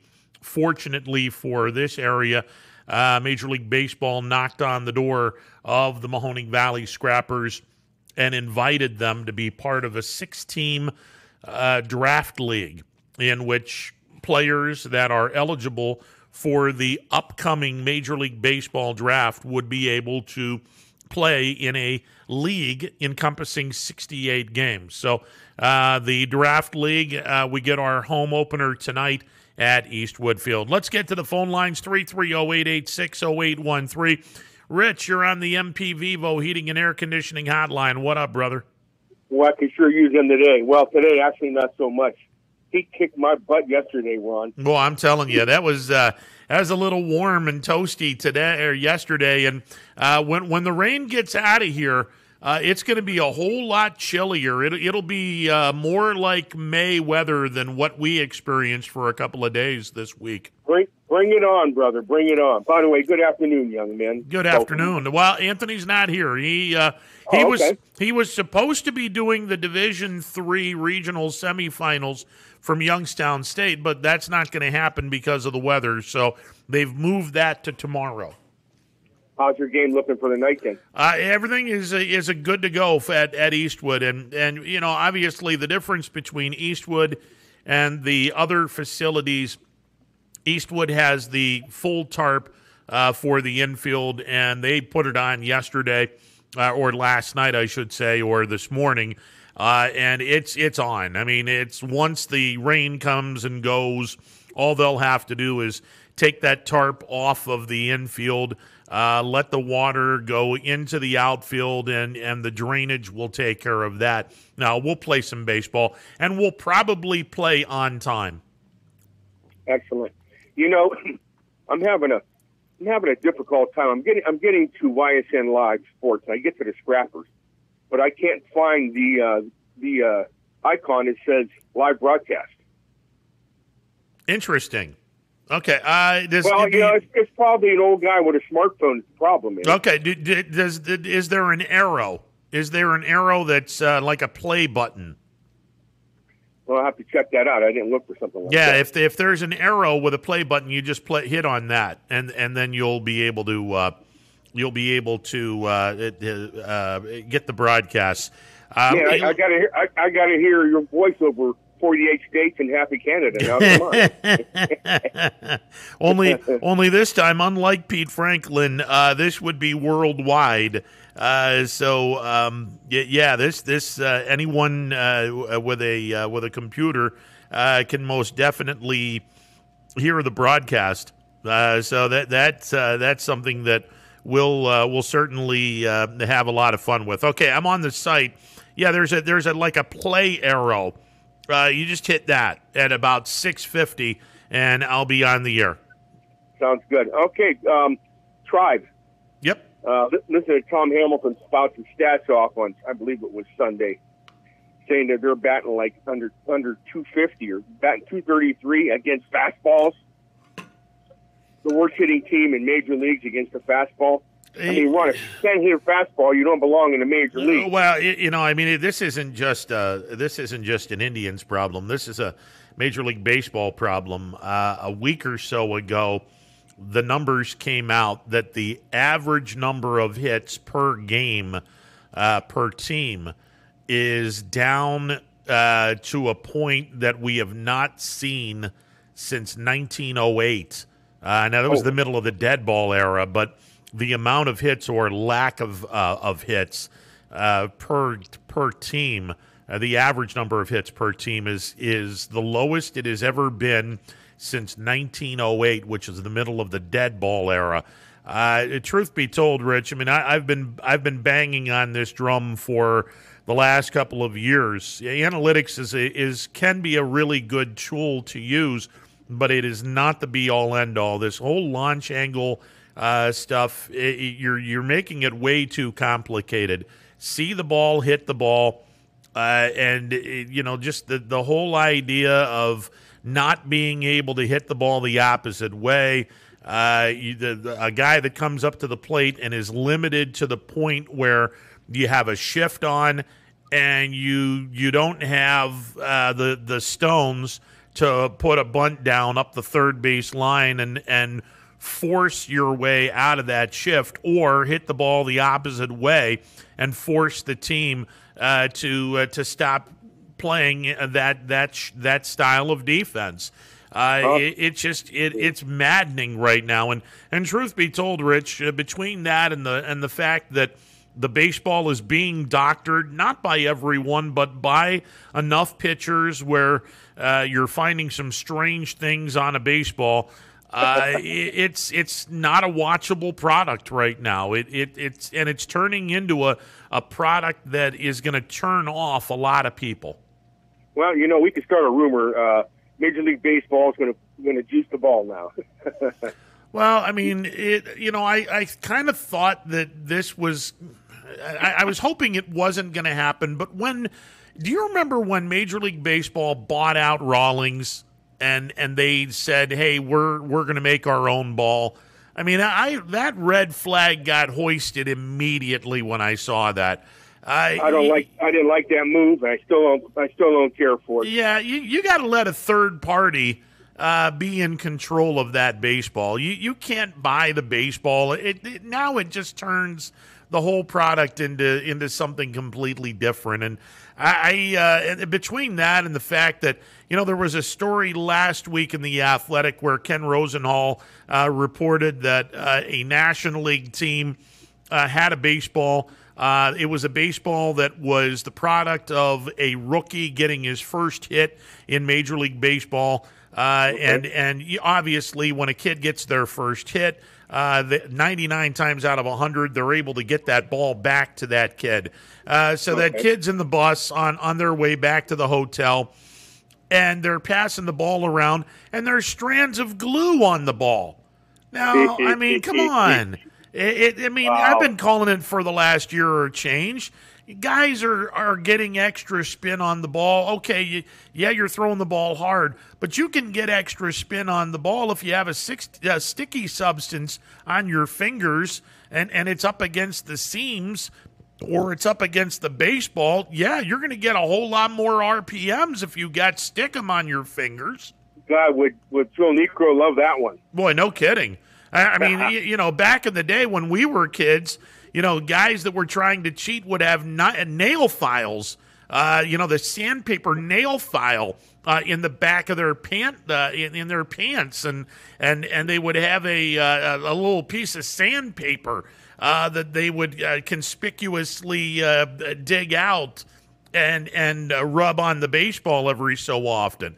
And when you got caught, the umpires, if they thought you were cheating, they would inspect the uniform and, they would find the product and kick the guy out of the game. Well, now it's to the point where, as far as I'm concerned, treat the guys that are doctoring the baseball up like you treated the juicers.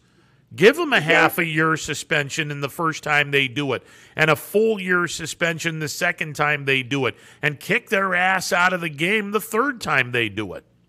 I remember back in the day when Mad Magazine? Oh yeah. Let Me Worry, famous Alfred E. Newman. But they showed a baseball pitcher on a mound, and the ump went out to shake him down, and when he shook him down, there was this pile of all the things that the players carried. They had to bring shovels out to shovel it off the mound. That was a classic. No, it was hilarious back in the day. Watching Gaylord Perry get shaken down. Because they're trying to find the grease that he would have on a ball, or the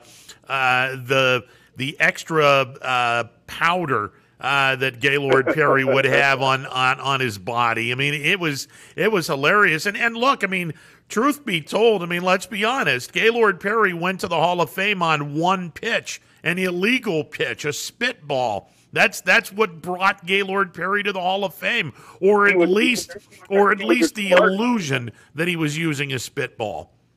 He was a true artist. Oh, absolutely, he was. Hey, on a final note, how was the interview and how is talking with Coco Crisp? What's the scoop with this guy? He's fantastic, Rich. He's a guy that he's happy to be here. He's a family guy. I mean, it hurt like crazy for him to leave his family because he's got some young kids at home, but.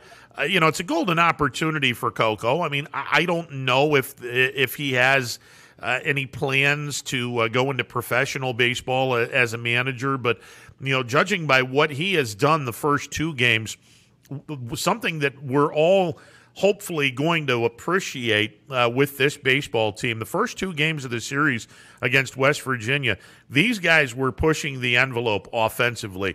They would go first to third on a base hit, and even if it was a base hit to left field, they went first to third. This is a team that is not afraid to run, not afraid to push the envelope. The situational hitting the first two games of the season has been outstanding. The bullpen, oh my God, the bullpen that Mahoning Valley has. You got guys throwing in the low to mid 90s. And just some really, really explosive sliders, curveballs, and changeups. The Scrappers definitely have a fun team, and hopefully we'll get a lot of people out to watch the team starting tonight at Eastwood.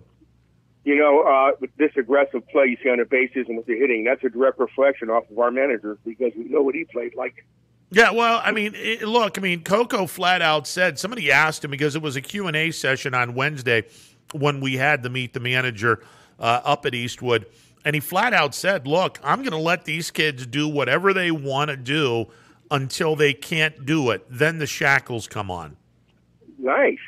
I mean, and look, Rich, when you think about it, it makes sense because this league is all about the kids trying to improve their draft stock. I mean, that's what we're here for.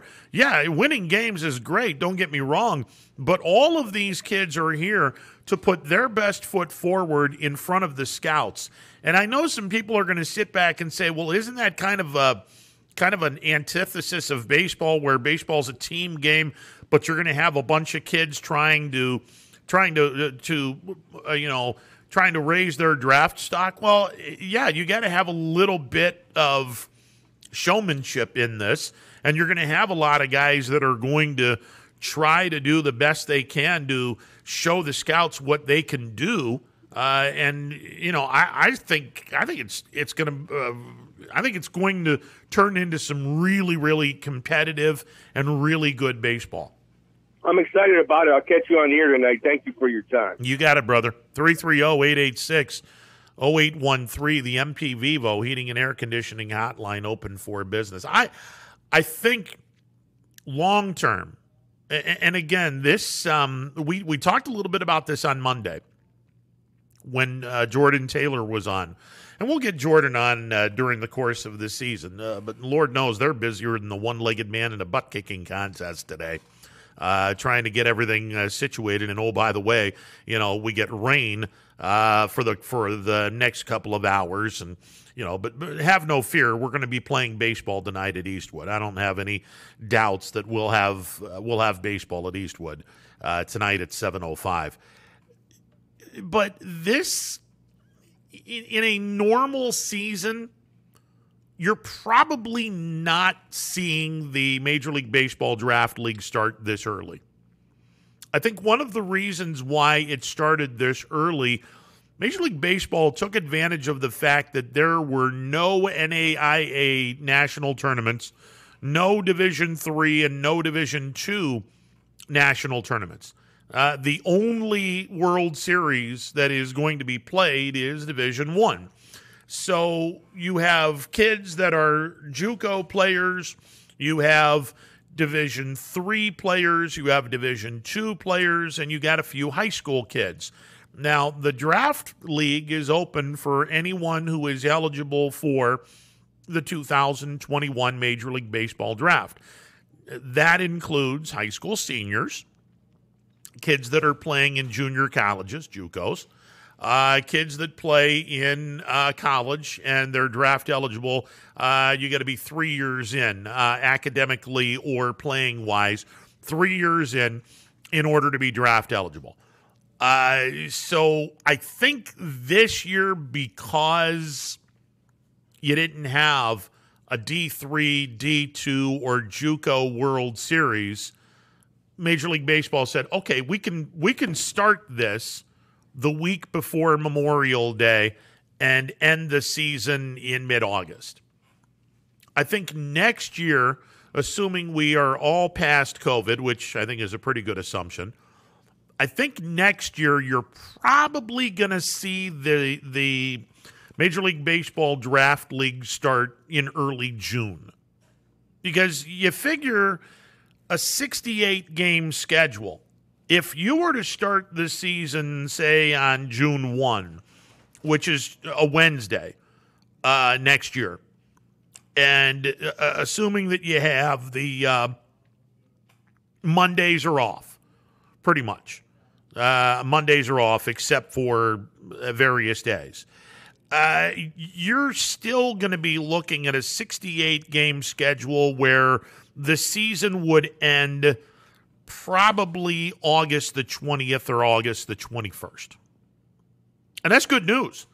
For this area, that would be good news. I mean, if you started the season on June the 1st next year and ended the season on August 20th or August 21st, you would still be ahead of the curve in that the Scrappers would not be going up against the two biggest entities that this area has in the late summer, early fall, and that is high school football. Next year, high school football would be set to start on August 25th and August 26th and 27th. A lot of teams play on Thursday. That would be the 25th. Friday, the 26th. And then Saturday, the 27th. The regular season would come to a close on the 28th of October. And then you would have the tournaments being played, and the final weekend of the playoffs would be the December 9th and 10th next year. That's where they're going to be. The other entity that you would not be going up against is the Canfield Fair. Now, assuming that we have a fair next year, and I can't believe that we wouldn't, next year the fair would be August 31st through September the 5th. September the 5th next year is Labor Day. Well, the season comes to an end August 20th or August 21st, so you're not going to go up against high school football. You're not going to go up against the Canfield Fair. This year, it's the same thing. You're not going to go up against high school football this year because, well, the season is going to end on August the 18th. That's it. The season ends August the 18th. Well, the first game of the 2021 high school football season is going to be on Thursday, August the 26th, Friday, August the 27th, Saturday, August the 28th. The Canfield Fair, if we have one this year, will probably go September 1 through the 6th, Wednesday to Monday. So you're not going to be going up against high school football and the Canfield Fair like in previous years. If you remember, when the New York Penn League was still around, the season would start in mid-June after the draft, and you would end the season, 76-game season, Labor Day. And then the playoffs would start that Wednesday after Labor Day. Well, you know, one of the tough things for the Scrappers was going up against the Canfield Fair and going up against high school football. With this league, you're not going to be going up against the fair or high school football. So I think it's detriment. I think it's going to be very, very good for the Scrappers this year and in future years to not go up against college football, let alone high school football, and the Canfield Fair. I love the fact that it's starting today, May the 26th. But I think that next year it's probably going to be starting a week later. It'll probably start a week later, and maybe 2 weeks later. It wouldn't surprise me if Major League Baseball decided, hey, let's start this a little bit later because, next year JUCOs and D3 and D2, they'll all have their World Series. So, we should probably start this thing a little bit later in the season. I think they started this year because D3, D2, and the junior colleges don't have a national championship playoff. So that's why we're starting so early. And again, the Scrappers off to a 2-0 start. They knocked off West Virginia last night 7-1. They will open up a 2-gamer with State College, and then Frederick comes to town Friday, Saturday, and Sunday. Tickets for all 5 games. The 5-game homestand starting tonight. Tickets are available, limited tickets, but tickets to every game. The first 5 games of the homestand, they are available. You can contact the Scrappers, 330-505-0000. That's 330-505-0000. Or you can go online, Mahoning Valley Scrappers, MVScrappers.com. MVScrappers.com. Get online, get your tickets for this first homestand. Limited tickets because they're not selling every seat at Eastwood Field yet. The next homestand, they're selling all the tickets. So there you go. DJ Yokley is in studio. I got a bad feeling that we got cancellations. Bob Scene Park in Struthers, Ohio has canceled games for today. They will go tomorrow, all fields at 6 p.m. D2 on 1, D3 on 2, I think that should be D4 on 3. Yeah. All the games are going to start at 6. Oh, wait a minute now. Just got an update. Actually, they're going to keep D4 on 1, put D2 on 2, and D3 on 3. They might have heard us. The D4 game being so exciting, they might have heard us. I'm just throwing that out there. That is interesting. Canfield on 2. It's not a disrespect factor. It's the fact that I think a lot of folks, and here's the other thing, and I'm going to think outside the box for a second. Cardinal Mooney's playing an out-of-town team, Burton, Berkshire. Don't know how many people from Burton are going to show up for this game. Probably not going to be Field 1 capabilities. I have no idea how many people are going to show up from Canton to see Canton South. But I do know you're going to get a hell of a crowd from Warren JFK, and you are going to get a hell of a crowd from the Heartland Christian people. Field 1, that makes sense because you got 2 local teams that are going to bring a pretty nice-sized crowd. That makes an awful lot of sense. Even though Canfield brings a lot more people, it does make a little bit more sense to put Kennedy and Heartland on Field 1 because it's 2 local teams. I am interested, man. This is intriguing to me. I know why they're trying to do it. They pushed it back an hour, so now it's all at 6 o'clock. That's not bad. Which is good. It gives everybody the chance to get there. Yeah. But I'll tell you what, I'm interested to see the crowd between 1 and 2 because I think there's a lot of people that want to see this Canfield team. That's why I really wish they would have done one game, put Heartland and JFK on 1 and then put Mooney and what's the other team? I'm sorry. Mooney and Burton, Berkshire. Yeah, Berkshire. Put them at 2 and then play a 7:30 or an 8:30 game at Canfield. Listen, Canfield at 8:30 is going to be nice.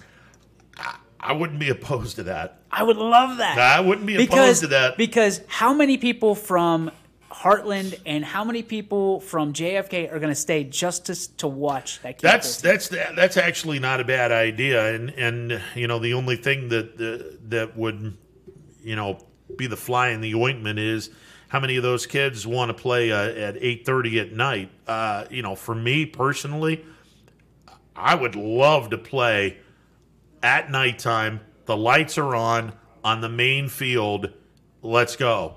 I think I would love to see Canton South and Canfield in prime time with the lights on at Bob Scene Park on a gorgeous but little chilly night because the frontal system is going to be passed. And it's going to be a little cold. Not as bad as Friday. Not as bad as Friday. 59. But Friday's going to be a little chilly. But it'll be a little chilly for Thursday night. But I'm with you. I wouldn't mind seeing a couple of back-to-back games, and I think that you're probably onto something, knowing that Kennedy and Heartland, whoever won that game, well, heck, win or lose, I think a lot of folks would hang around and watch a Canton South game for the D2 championship. Still trying to find any information on the Salem game. No information at this point is good information. Yeah. Because that means that we're still playing. So, man, I'll tell you what. I'm surprised. We did get a little rain. I don't know if they got more rain than we did. We had rain for 2 minutes, then it was sunshine. It was kind of like Back to the Future 2 out there for a minute there. But supposedly we haven't got banged as hard as we're going to get here in the next 30 minutes. I'm watching the radar, and we're going to be in the clear till about 5:30, and then it's going to rip loose. So now it's moved 3 hours? Well, it's this part of the Mahoning Valley. I'm looking at the Warren area. Warren is now out and out of business as far as rain goes at about 6 o'clock, and then everything goes south. Like Youngstown South. We should get Andrew DiPaolo on the phone, see what he's got for us. Yeah, because I'm looking at this radar and I'm like, wow, everything from the north disappears. Trumbull County up to the lake, it all disappears at like 5:45, 6 o'clock, and then everything else is south of Warren, and it all comes like at an angle. Poor Columbiana County gets the brunt of all of it. I don't know that we're playing any games. Yeah, but we're not playing anything. Yeah, I mean, so let it fly, baby. Yeah, exactly. I mean, if it's not going to touch, Eastwood or some of the other places, I don't care. Now Louisville, and I'm looking at Louisville's what, south of Canton. All right, Louisville is going to get hammered for a good couple of hours, and then a little after 6. It comes by them, and then that's it. So, do you hang around? They don't have lights. Well, then that answers the question. Of course, if it's clear, sun doesn't go down until about a little after 8 now. Can you play a game from 6 to 8 o'clock? A high school game? Listen, I no. If I'm Salem, nope. I would say no right now. Because guess what? That means that Lane can't pitch tomorrow. Yeah. Because if he starts today, what is it? What's the magic number? 75, 70 pitches, something like that. He can't pitch for 3 days. I wouldn't even try start it. Yeah, I wouldn't even try it because if you try it and then something comes out of nowhere and you get destroyed and we're going to pick this game up tomorrow. No, give me just let me play now listen, tomorrow. Salem does have good relief pitching. They've got a good 2 in Gavin Wilms. They've got Carson Rhodes as well. But listen, this is the game of that Lane Rhodes' life. This is what he's wanted. If I'm Coach DeBar or I'm Matt Freeman at Salem, and they're saying, well, we could start this game at 6, I'm telling them pound salt.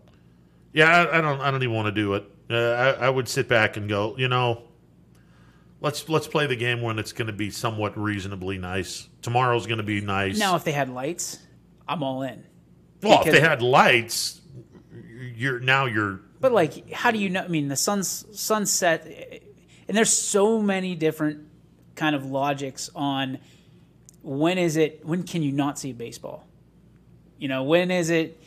Because I guarantee you that if Rhodes is around 70 pitches, that the other side, Chardon's going to say, well, we're having a tough time seeing the baseball. And you can have some fun with that. Yeah, I mean it's. It's umpire's discretion. Yeah, you can have some serious fun with that. Hell, I've even told a pitcher, and I saw it done in the Florida State League. A pitcher can force the cancellation of a game anytime he wants to. when it's raining. Doesn't matter if it's raining lightly or if it's a torrential downpour. A pitcher can flat out say, "I can't pitch on this mound. This mound is too dangerous for me. The landing spot isn't right." Of course, you could be lying out your backside doing it, but I've seen a pitcher force a cancellation of a game in the Florida State League where he said, "Can't pitch on this mound." And the umpires look, they get the ground crew out, and the ground crew tries to do some stuff. And meanwhile, while that's going on, the impending storm comes. Okay. I was gonna say. and then that's it. Game over. If you can buy some time doing that. And they did that this year. The one guy kept throwing balls. The umpire would throw him in baseball. He'd throw it into the dugout. Oh, yeah. I get it. I understand it. But especially if you're ahead, you see that a lot of times, like, especially with this 2-hour time limit we had last year. Oh, that sucked. I liked it. Oh. For games like one coach in particular that has a tendency of going 3 hours and 30 minutes with his games, I loved it. But somehow those games still ended up going 2:15, 2:20, Yeah. So the confusing part of last year was, okay, is it 2 hours kill or 2 hours end of the inning? I still think that, and I saw this done in a tournament probably 2 years ago, and I thought it was fantastic. 2 hours was you couldn't start an inning after 2 hours. 2:15 was it's dead. Dead at 2:15, no matter what happens. No matter if you're in the middle of an inning. Yeah. Because you got basically a 15-minute warning. Yeah. And if you can't get it in, you're done. See, this is where I would lose my mind if I was a manager. You're at 2:14. You got the tying run on base, the winning run on base. Guy goes into the motion, throws the ball, 2:15, as my guy drills one up the alley to end the ball game, but the home plate umpire goes one of these numbers. That's it. You'd Both be that teams are guy off the too. field. I would go postal on anyone. You're that umpire that would. I would, and I would in a heartbeat. Just because you're watching your watch. Oh, You're sitting there would, like this. yeah, especially if I'm hungry. Oh yeah. Oh, I would. And sit, when is that not? And I would sit back and go, okay, that pitch might have been outside, but I'm calling it a strike because, well. Well, I heard a story the other day, and you can right here. You can tell me if it's true or false that you said, "Hey, we're expanding the zones." I did. Absolutely did. The hell are you doing? I absolutely did. Yeah, I absolutely did because it was a really cold day, and you're not here to draw walks. Hey, start swinging the bat. You better learn how to start swinging the bat. I heard that zone got pretty doggone big. It wasn't outrageously big, but it was.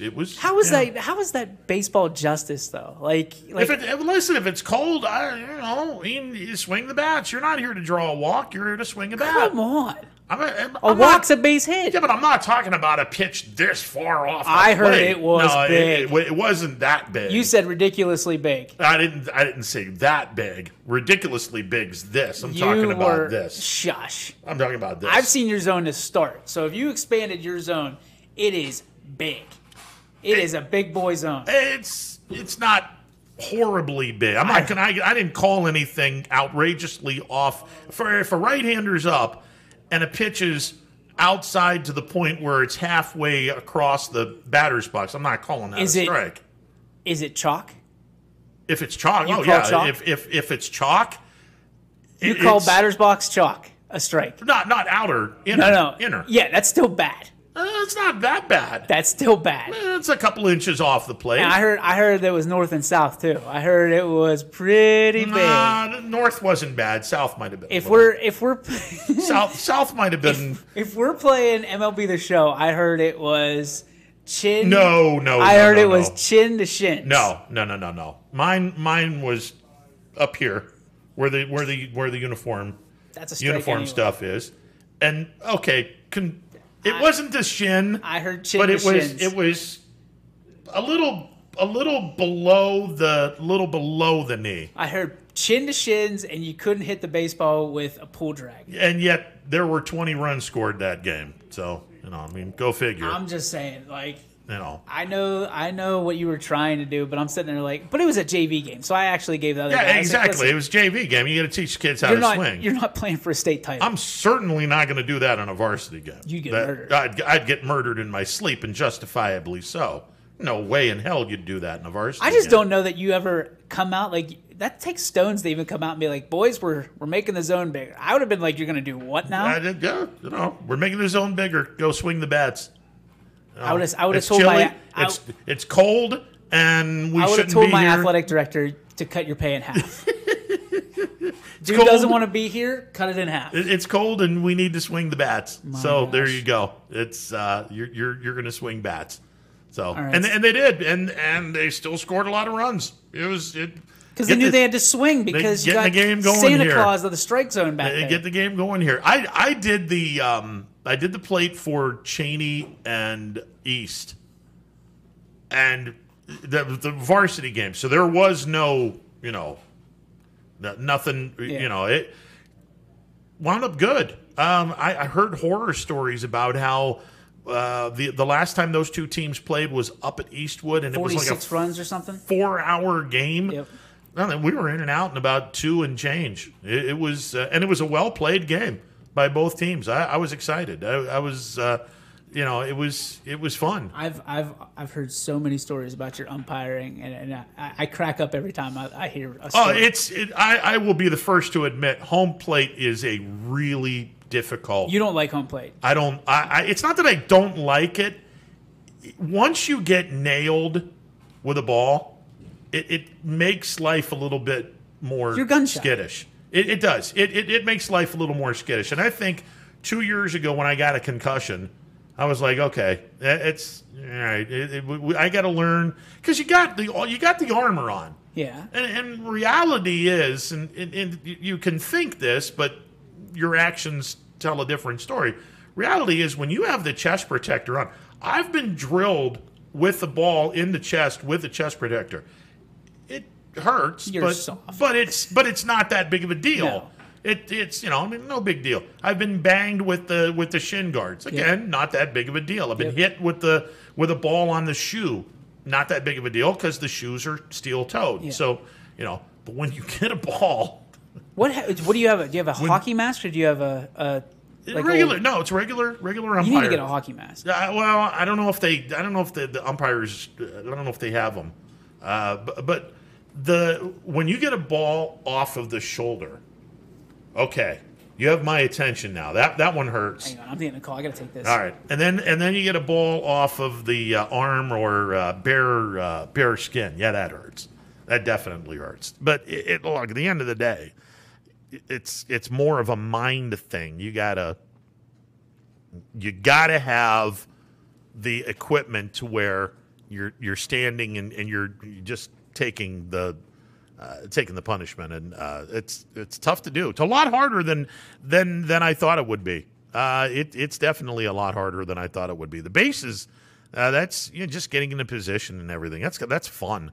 That's not to say that home plate umpiring isn't fun. It is, but it's a different animal though, especially if you have never gone behind home plate, and when a kid is dealing. It can be a little treacherous. It can be treacherous, especially if the catcher isn't exactly doing his job behind the plate. It can be a little tough, but it's fun. I will say this, and we're going to have John Mang on next week. He is the man in charge of the Mahoning Valley Umpires Association as well as the officials. Truth be told, and this is something that certainly needs to be discussed. We have a serious shortage of officials in the Mahoning Valley in all sports.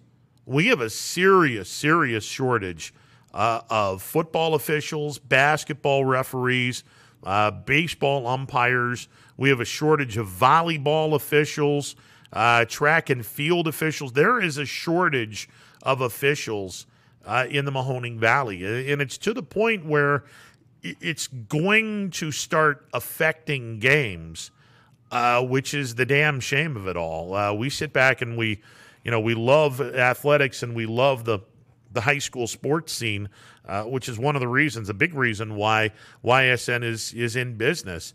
But we all have to remember, without the officials, without the referees and the umpires, going to have a hard time putting together a game. And we have a serious shortage of officials throughout the Mahoning Valley. And we'll have John Mang on next week to talk about that, because that's an issue that is hopefully going to be able to be resolved. But I can see where that issue could be a real horrible time for a lot of folks in the Mahoning Valley when it comes to high school sports. If you have an official shortage, that can make life really, really difficult. We'll take a time out, be back with more. It is a Wednesday edition of Running Point on ysnlive.com. No matter what the weather, be prepared with a reliable, efficient Ruud gas furnace or air conditioner from MP Vivo Heating and Air Conditioning. Call your energy efficient expert, MP Vivo, today for a free estimate. Here at MP Vivo, we rely on Ruud, and so should you. It's storm season. I think we're under the gun for some heavy storms over the next couple of hours. And Storm Tracker 21 is ready. This is probably the one we're keeping a closer eye on. On air. And locally, we're going to have a lot of eyes on our area. Online. All right, let's talk high-risk futurecast and the timing of this weather. On social media and on our app. Rain will come and go tomorrow. There'll be some dry intervals. Stay ready with Storm Tracker 21. The severe weather threat now through around sunset this evening. Myers Family Insurance knows the importance of a great team. Our team continues to grow to help you with your Medicare and retirement needs. The annual election period is October 15th through December 7th. Now's the time to make sure your plan continues to meet your needs for the upcoming year. Call today.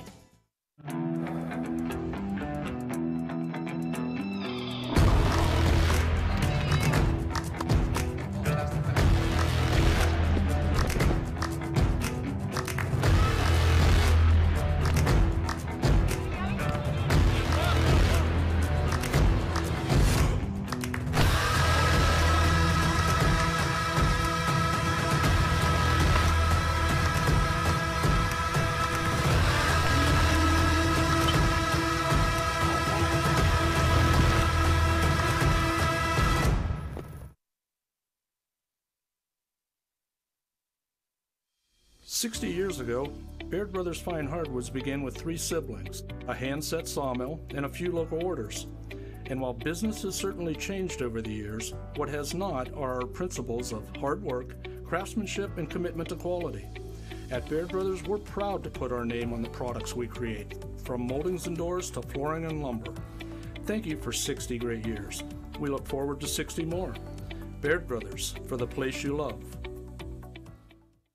Tri-State Ford announces our 96-hour Memorial Day sales event. 4 days of huge savings on every vehicle. Get top dollar for your trade or sell us yours. Attention, current lessees of all makes and models. Turn in your lease early and get up to $2,500 trade equity. Plus, our exclusive Tri-State Ford Advantage includes a 10-year, 200,000-mile warranty. Don't miss this event. Customer focus, community driven.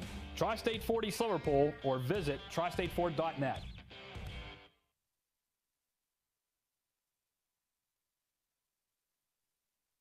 Hi everyone, this is DJ Yoakley with Your Sports Network. We appreciate your support of YSN and welcome you to the YSN family. Our broadcast streams are brought to you live at no cost to you by sponsors that are local to this community. Without the vision and generosity of our sponsors and partners, we would not be able to bring this game to you today. So please support the great businesses and leaders that are making this game possible. And if you're a business in need of great advertising and sponsorship opportunities, feel free to head over to our site for more information on the right fit for you. We are local, we are loyal, and we are live. We are YSN. News doesn't stop after the sun goes down. Sometimes you just have to hustle to get it. At 21 News, no matter how far it is, no matter what it takes to get there, we're working to bring you the best stories and the freshest content at 11 p.m. with the context and clarity that makes it worth staying up for, no matter what time it is. 21 News at 11 with me, Aaron Simonek, and Derek Steyer. 21 News at 11, news that's worth your time. WRS Wealth Advisors is the area's premier wealth and retirement specialist. With our combined 70 years experience and comprehensive wealth strategy, we assist our clients attain their goals. Call 330-965-0370 to learn more about our individual and corporate financial planning services, or visit wrswealthadvisors.com. Good luck, athletes. Your first and last stop with your tax return should be with me, Tracy Bryden at Greenwood Chevrolet in Austintown. No other dealer sells more cars, finances more, and gets you more for your refund than Greenwood Chevrolet in Austintown. Welcome back to a Wednesday edition of Running Point, presented by Greenwood Chevrolet on Mahoning Avenue in Austintown. All right, so we have cancellations all over the place. Your regional softball tournament, D3, will be played tomorrow. Ursuline will play Sheffield Brookside at 2 o'clock. South Range will play Massillon Tuslaw at 5 o'clock. So those games will be played tomorrow. Your Division II and Division III district championship games at Scene Park have been postponed. Canfield will play Canton South at 6 o'clock tomorrow on Field 2. Cardinal Mooney will play Burton Berkshire for the Division III district championship at 6 o'clock tomorrow on Field 3. And the D4 district championship will be tomorrow night at 6 o'clock at Scene Park on Field 4. Field 1, Field 4, Division 4, Field 1, Warren JFK taking on Heartland Christian. That will be at 6 o'clock. Still waiting word on whether the game is going to be played in Louisville between Salem and Chardon. I would think that game gets postponed. Yes, I understand that Louisville, has turf. I would think that game gets postponed, but nothing is official as of yet. The D3 district championship up at Niles has already been postponed.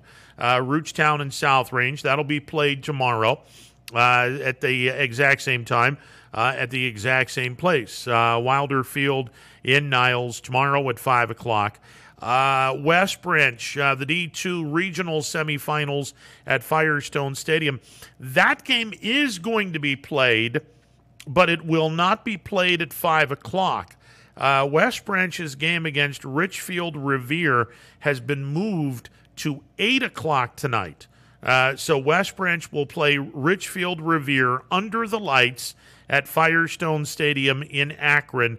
That is an 8 o'clock start. The winner of that game will take on the winner of Worcester Triway and Marlington.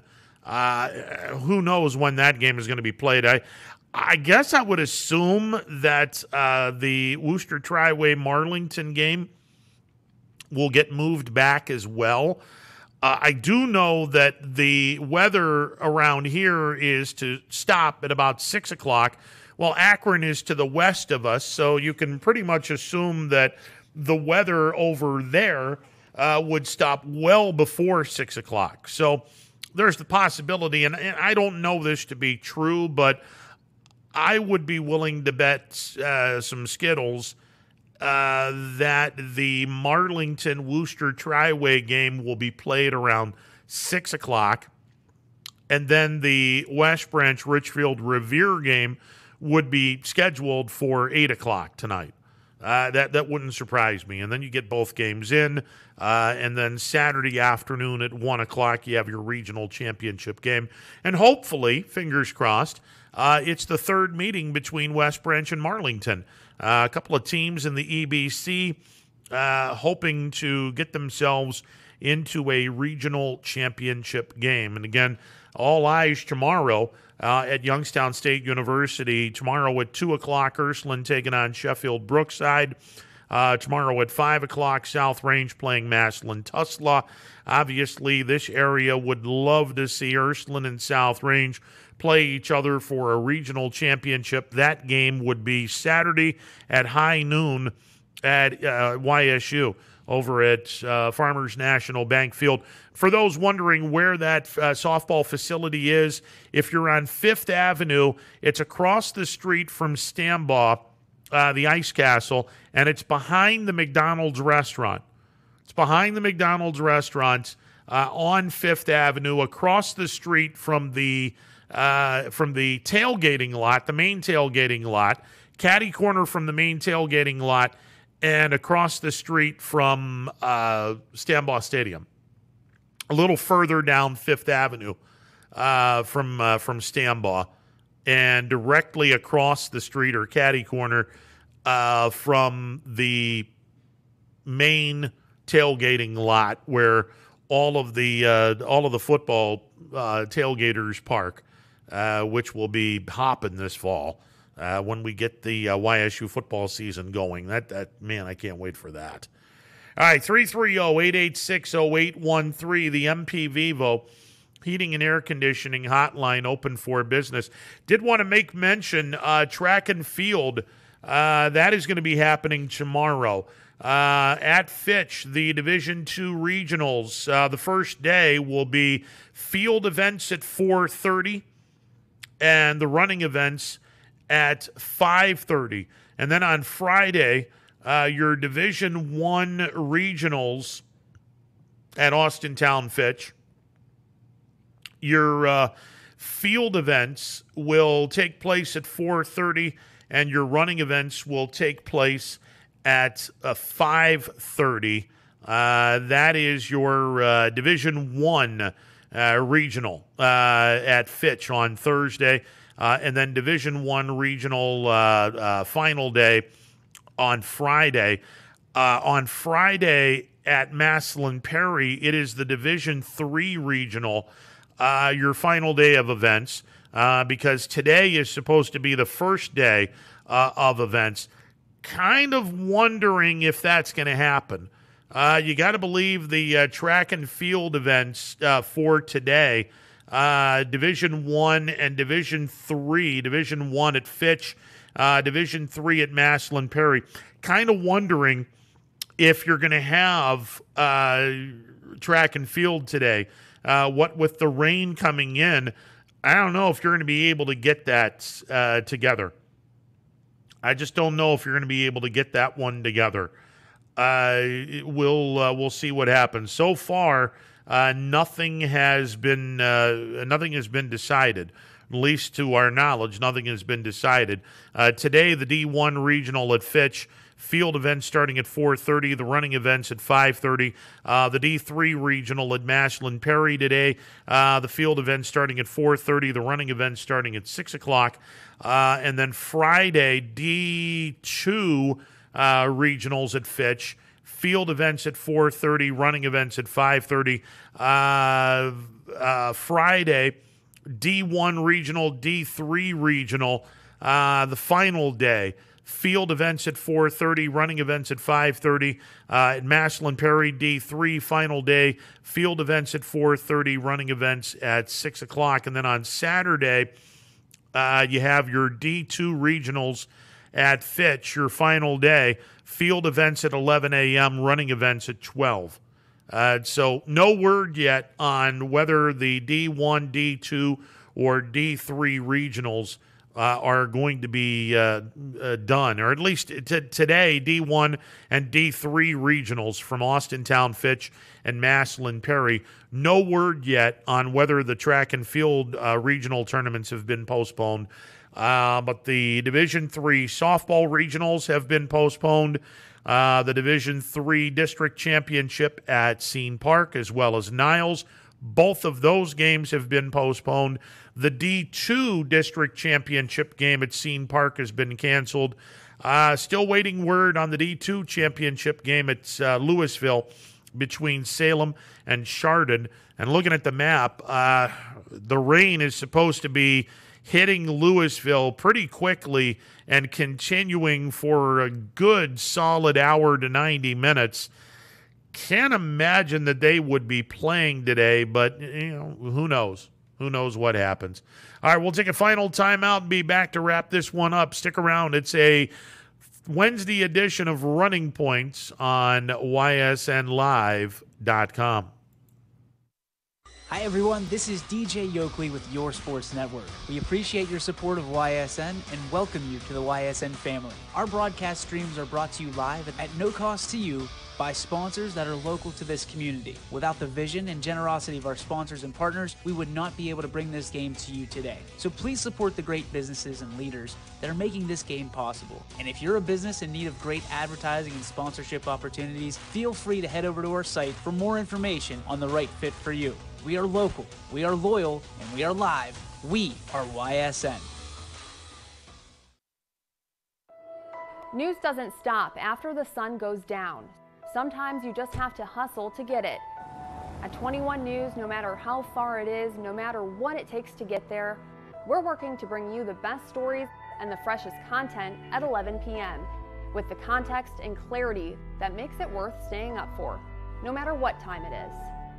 21 News at 11 with me, Erin Simonek, and Derek Steyer. 21 News at 11, news that's worth your time.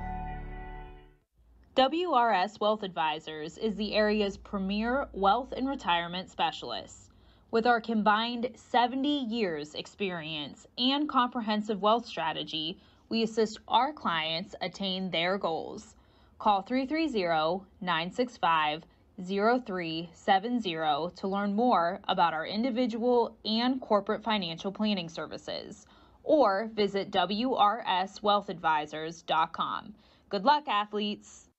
Your first and last stop with your tax return should be with me, Tracy Bryden at Greenwood Chevrolet in Austintown. No other dealer sells more cars, finances more, and gets you more for your refund than Greenwood Chevrolet in Austintown. At Greenwood Chevrolet, we go the extra mile for you.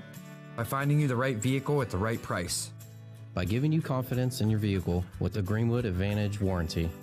By guaranteeing you financing, regardless of your situation or credit history. And by being with you for every mile of your journey. At Greenwood Chevrolet, we do whatever it takes to go the extra mile. So, how can we go the extra mile for you?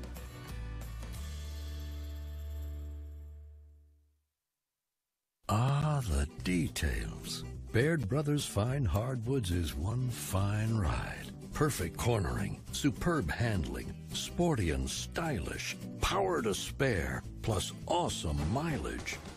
Yeah, jaw-droppingly beautiful lines and well appointed with luxurious trim.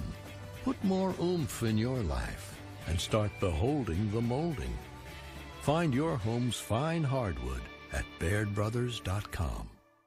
Planning a project around your home or rental property? Trust the electrical service to the local experts with 62 years of serving the Mahoning Valley. Joe Dickey Electric is your local go-to source for responsive, reliable residential electrical work. From everyday maintenance and repairs to new installations, electrical upgrades, and safety inspections, no job is too big or too small. Call Joe Dickey Electric today, 800-549-3976, or visit DickeyElectric.com. That's DickeyElectric.com. For heating, cooling, and indoor air quality, the Mahoning Valley trusts MP Vivo Heating and Air Conditioning, offering worry-free repair, service, and installation. Call MP Vivo today for a free estimate. MP Vivo Heating and Air Conditioning. We're your energy-efficient experts.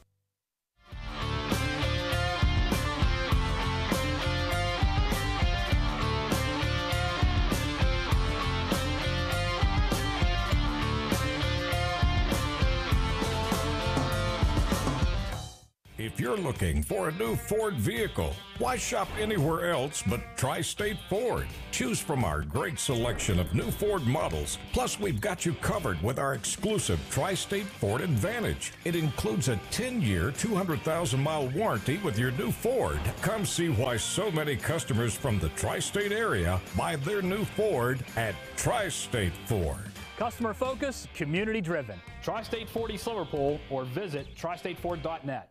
Welcome back to this Wednesday edition of Running Points presented by Greenwood Chevrolet on Mahoning Avenue in Austintown. We are getting set to make way for Power Hour, as they will take you through the 3 o'clock hour. And again, most, if not, I can't say all of the games have been postponed, but most of them have been postponed. The D2 and D3 district championship games at Scene Park have been postponed. The D3 district championship game up at Niles has been postponed. The Division III regional semifinals in softball have been postponed. West Branch will be playing at 8 o'clock tonight instead of 5 o'clock against Richfield Revere in the D2 regional semifinals from Firestone Stadium in Akron. One game that will not be postponed tonight, I can tell you that. I can promise you that. That'll be the Mahoning Valley Scrappers. Opening night tonight, the home opener, if you will. The Scrappers are already 2-0. They've played 2 games in West Virginia, Monday and Tuesday. Won both games 8-1 and 7-1 as the Scrappers open up the home portion of the 2021 inaugural Major League Baseball Draft League. Scrappers will go to Eastwood Field and play at Eastwood Field for the first time in 632 days. The last time the Scrappers played at Eastwood Field go back to September 2nd, 2019. Final game of the 2019 regular season, the Scrappers beat West Virginia 2-0. 2020 was taken away due to COVID.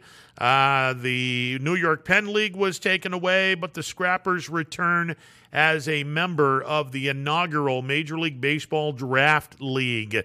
Hope to see you out at Eastwood tonight. And for those of you wanting to hear the game, if you're not going to the game, or even if you are going to the game and you have a smartphone with you, you can go to ysnlive.com/scrappers, and you'll be able to hear the play-by-play with yours truly. Make it a great afternoon and evening, everyone. We'll see you at the ballpark, and we'll be back tomorrow, noon to 3, for a Thursday edition of Running Point on